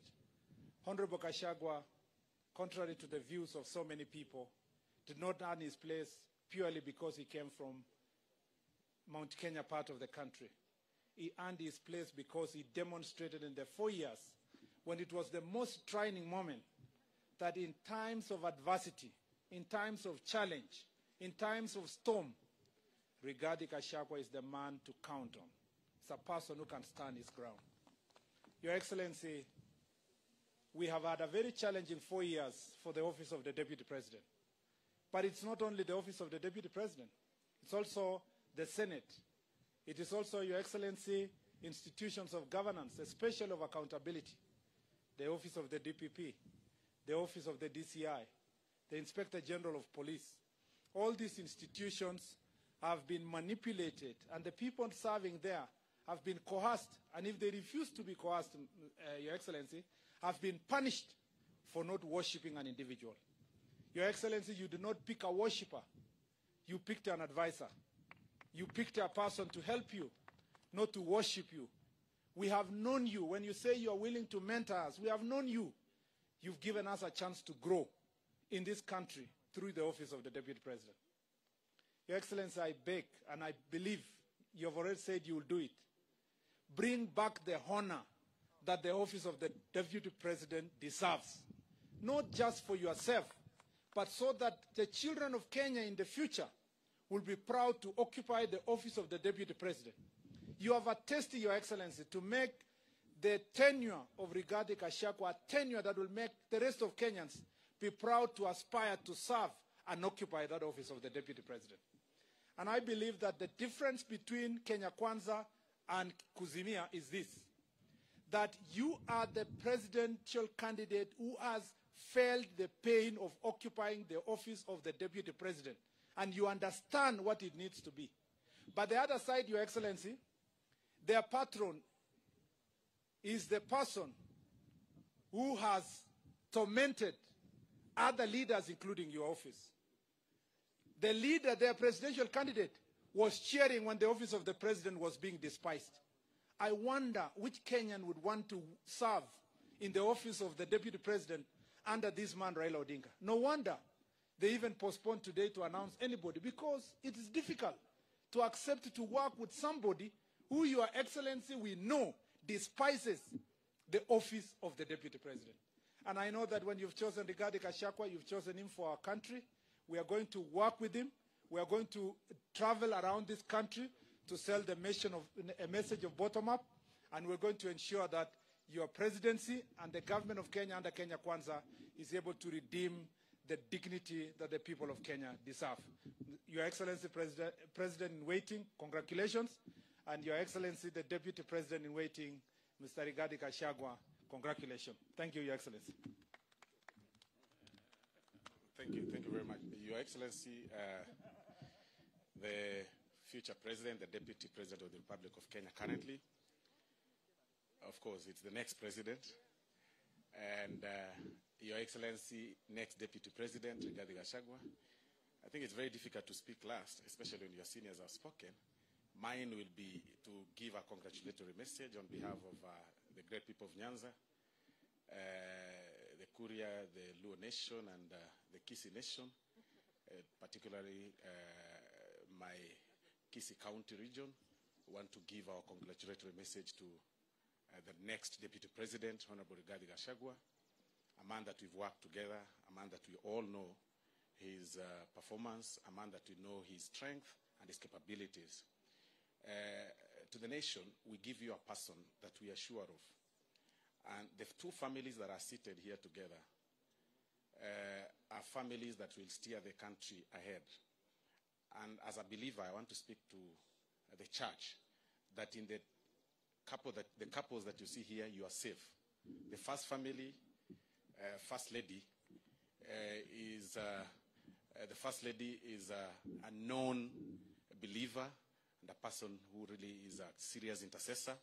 And the second family, Second Lady, is a pastor, a known pastor, Dr. Dorcas. I've worshipped together with her. And as a believer, I want to tell all the believers that you are safe. The small churches are safe. And like all you know about our earlier the other presidential candidate, threat against the small churches, we want to give you our assurance that in this Kenya Kwanza leadership, with the two couples that you are seeing here, the church is safe. You will not be threatened to be closed down, and you will not be threatened against worship. And that is what you've seen today. You heard when you woke up this morning that the other party, the other side is also going to have their nominee nominated today. But upon the nomination of Rigathi Gachagua, you've seen the whole team has gone again in disarray, in confusion, and they've also postponed their nomination to tomorrow. That clearly shows that we made a right choice, and we've got to push the other team to the boardroom again to discuss. We wish Honorable Rigathi Gachagua all the best, and we remind him that now you've been given a higher responsibility. Like they say, to whom much is given, much is expected. You now have a bigger home and a bigger responsibility and many kids. Among them, you'll have different heads. We'll knock your head at times. We'll push you left, right, and center. Please bear with us. Be cool, be calm on us, and be accommodative. And above everything, a team player. May God bless you. Thank you very much.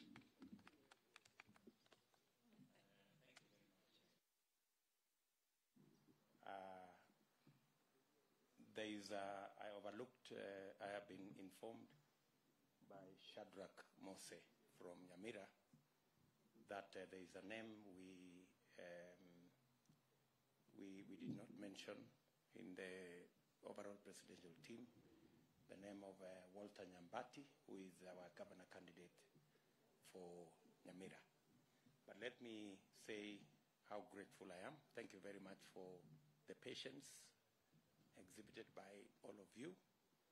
We want to thank God for this moment that we have unveiled our running mate candidate, the Honorable Rigathi Gachagua, and maybe his full name's Geoffrey Rigathi Gachagua,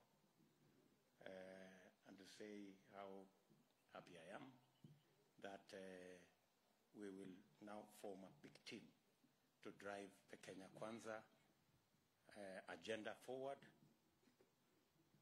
And now I will request Pastor Dorcas to close this session with a word of prayer. Pastor Dorcas.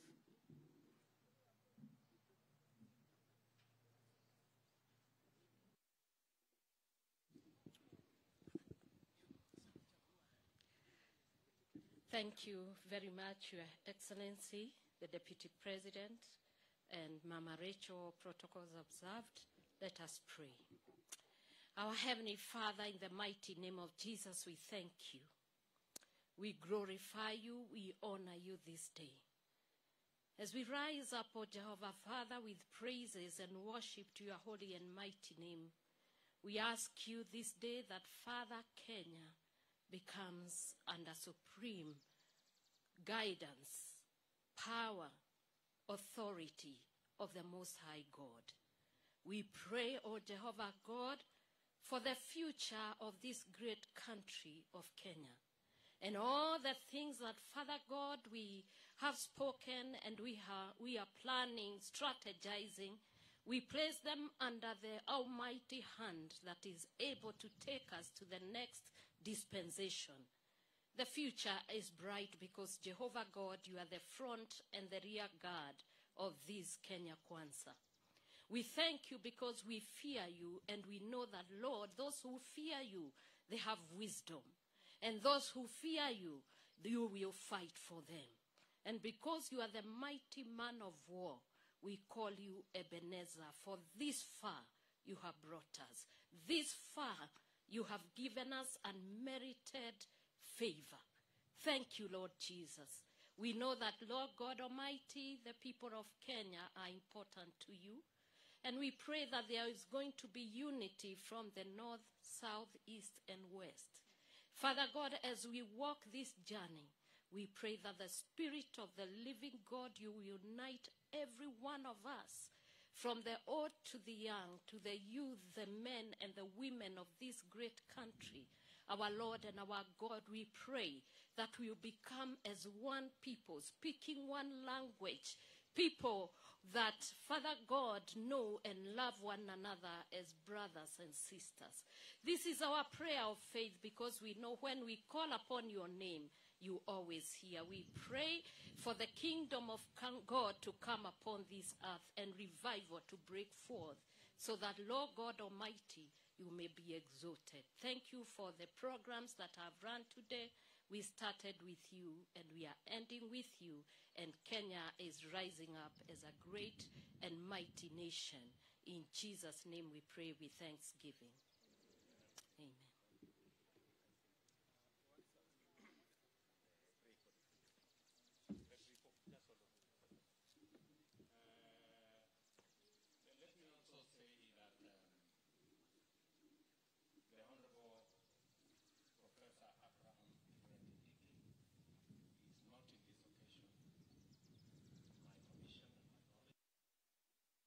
Be making a statement shortly, but he will be joining Rigathi Gachagua and all the other party leaders in our national presidential campaign teams. I wish to take this of us to lunch. You know, when you come home, there will always be something to be eaten. So there is lunch for each one of us. Please do not leave. It will be served on the other side at Gate C, and you're all welcome. Let us pray for lunch. Father, in the name of our Lord Jesus Christ, we want to thank you for a good day that you've given us. Heavenly Father, we have a meal, we have lunch that we are going to be taking off. Father, we ask you to bless it and sanctify it, for we pray all this in Jesus' name. Amen.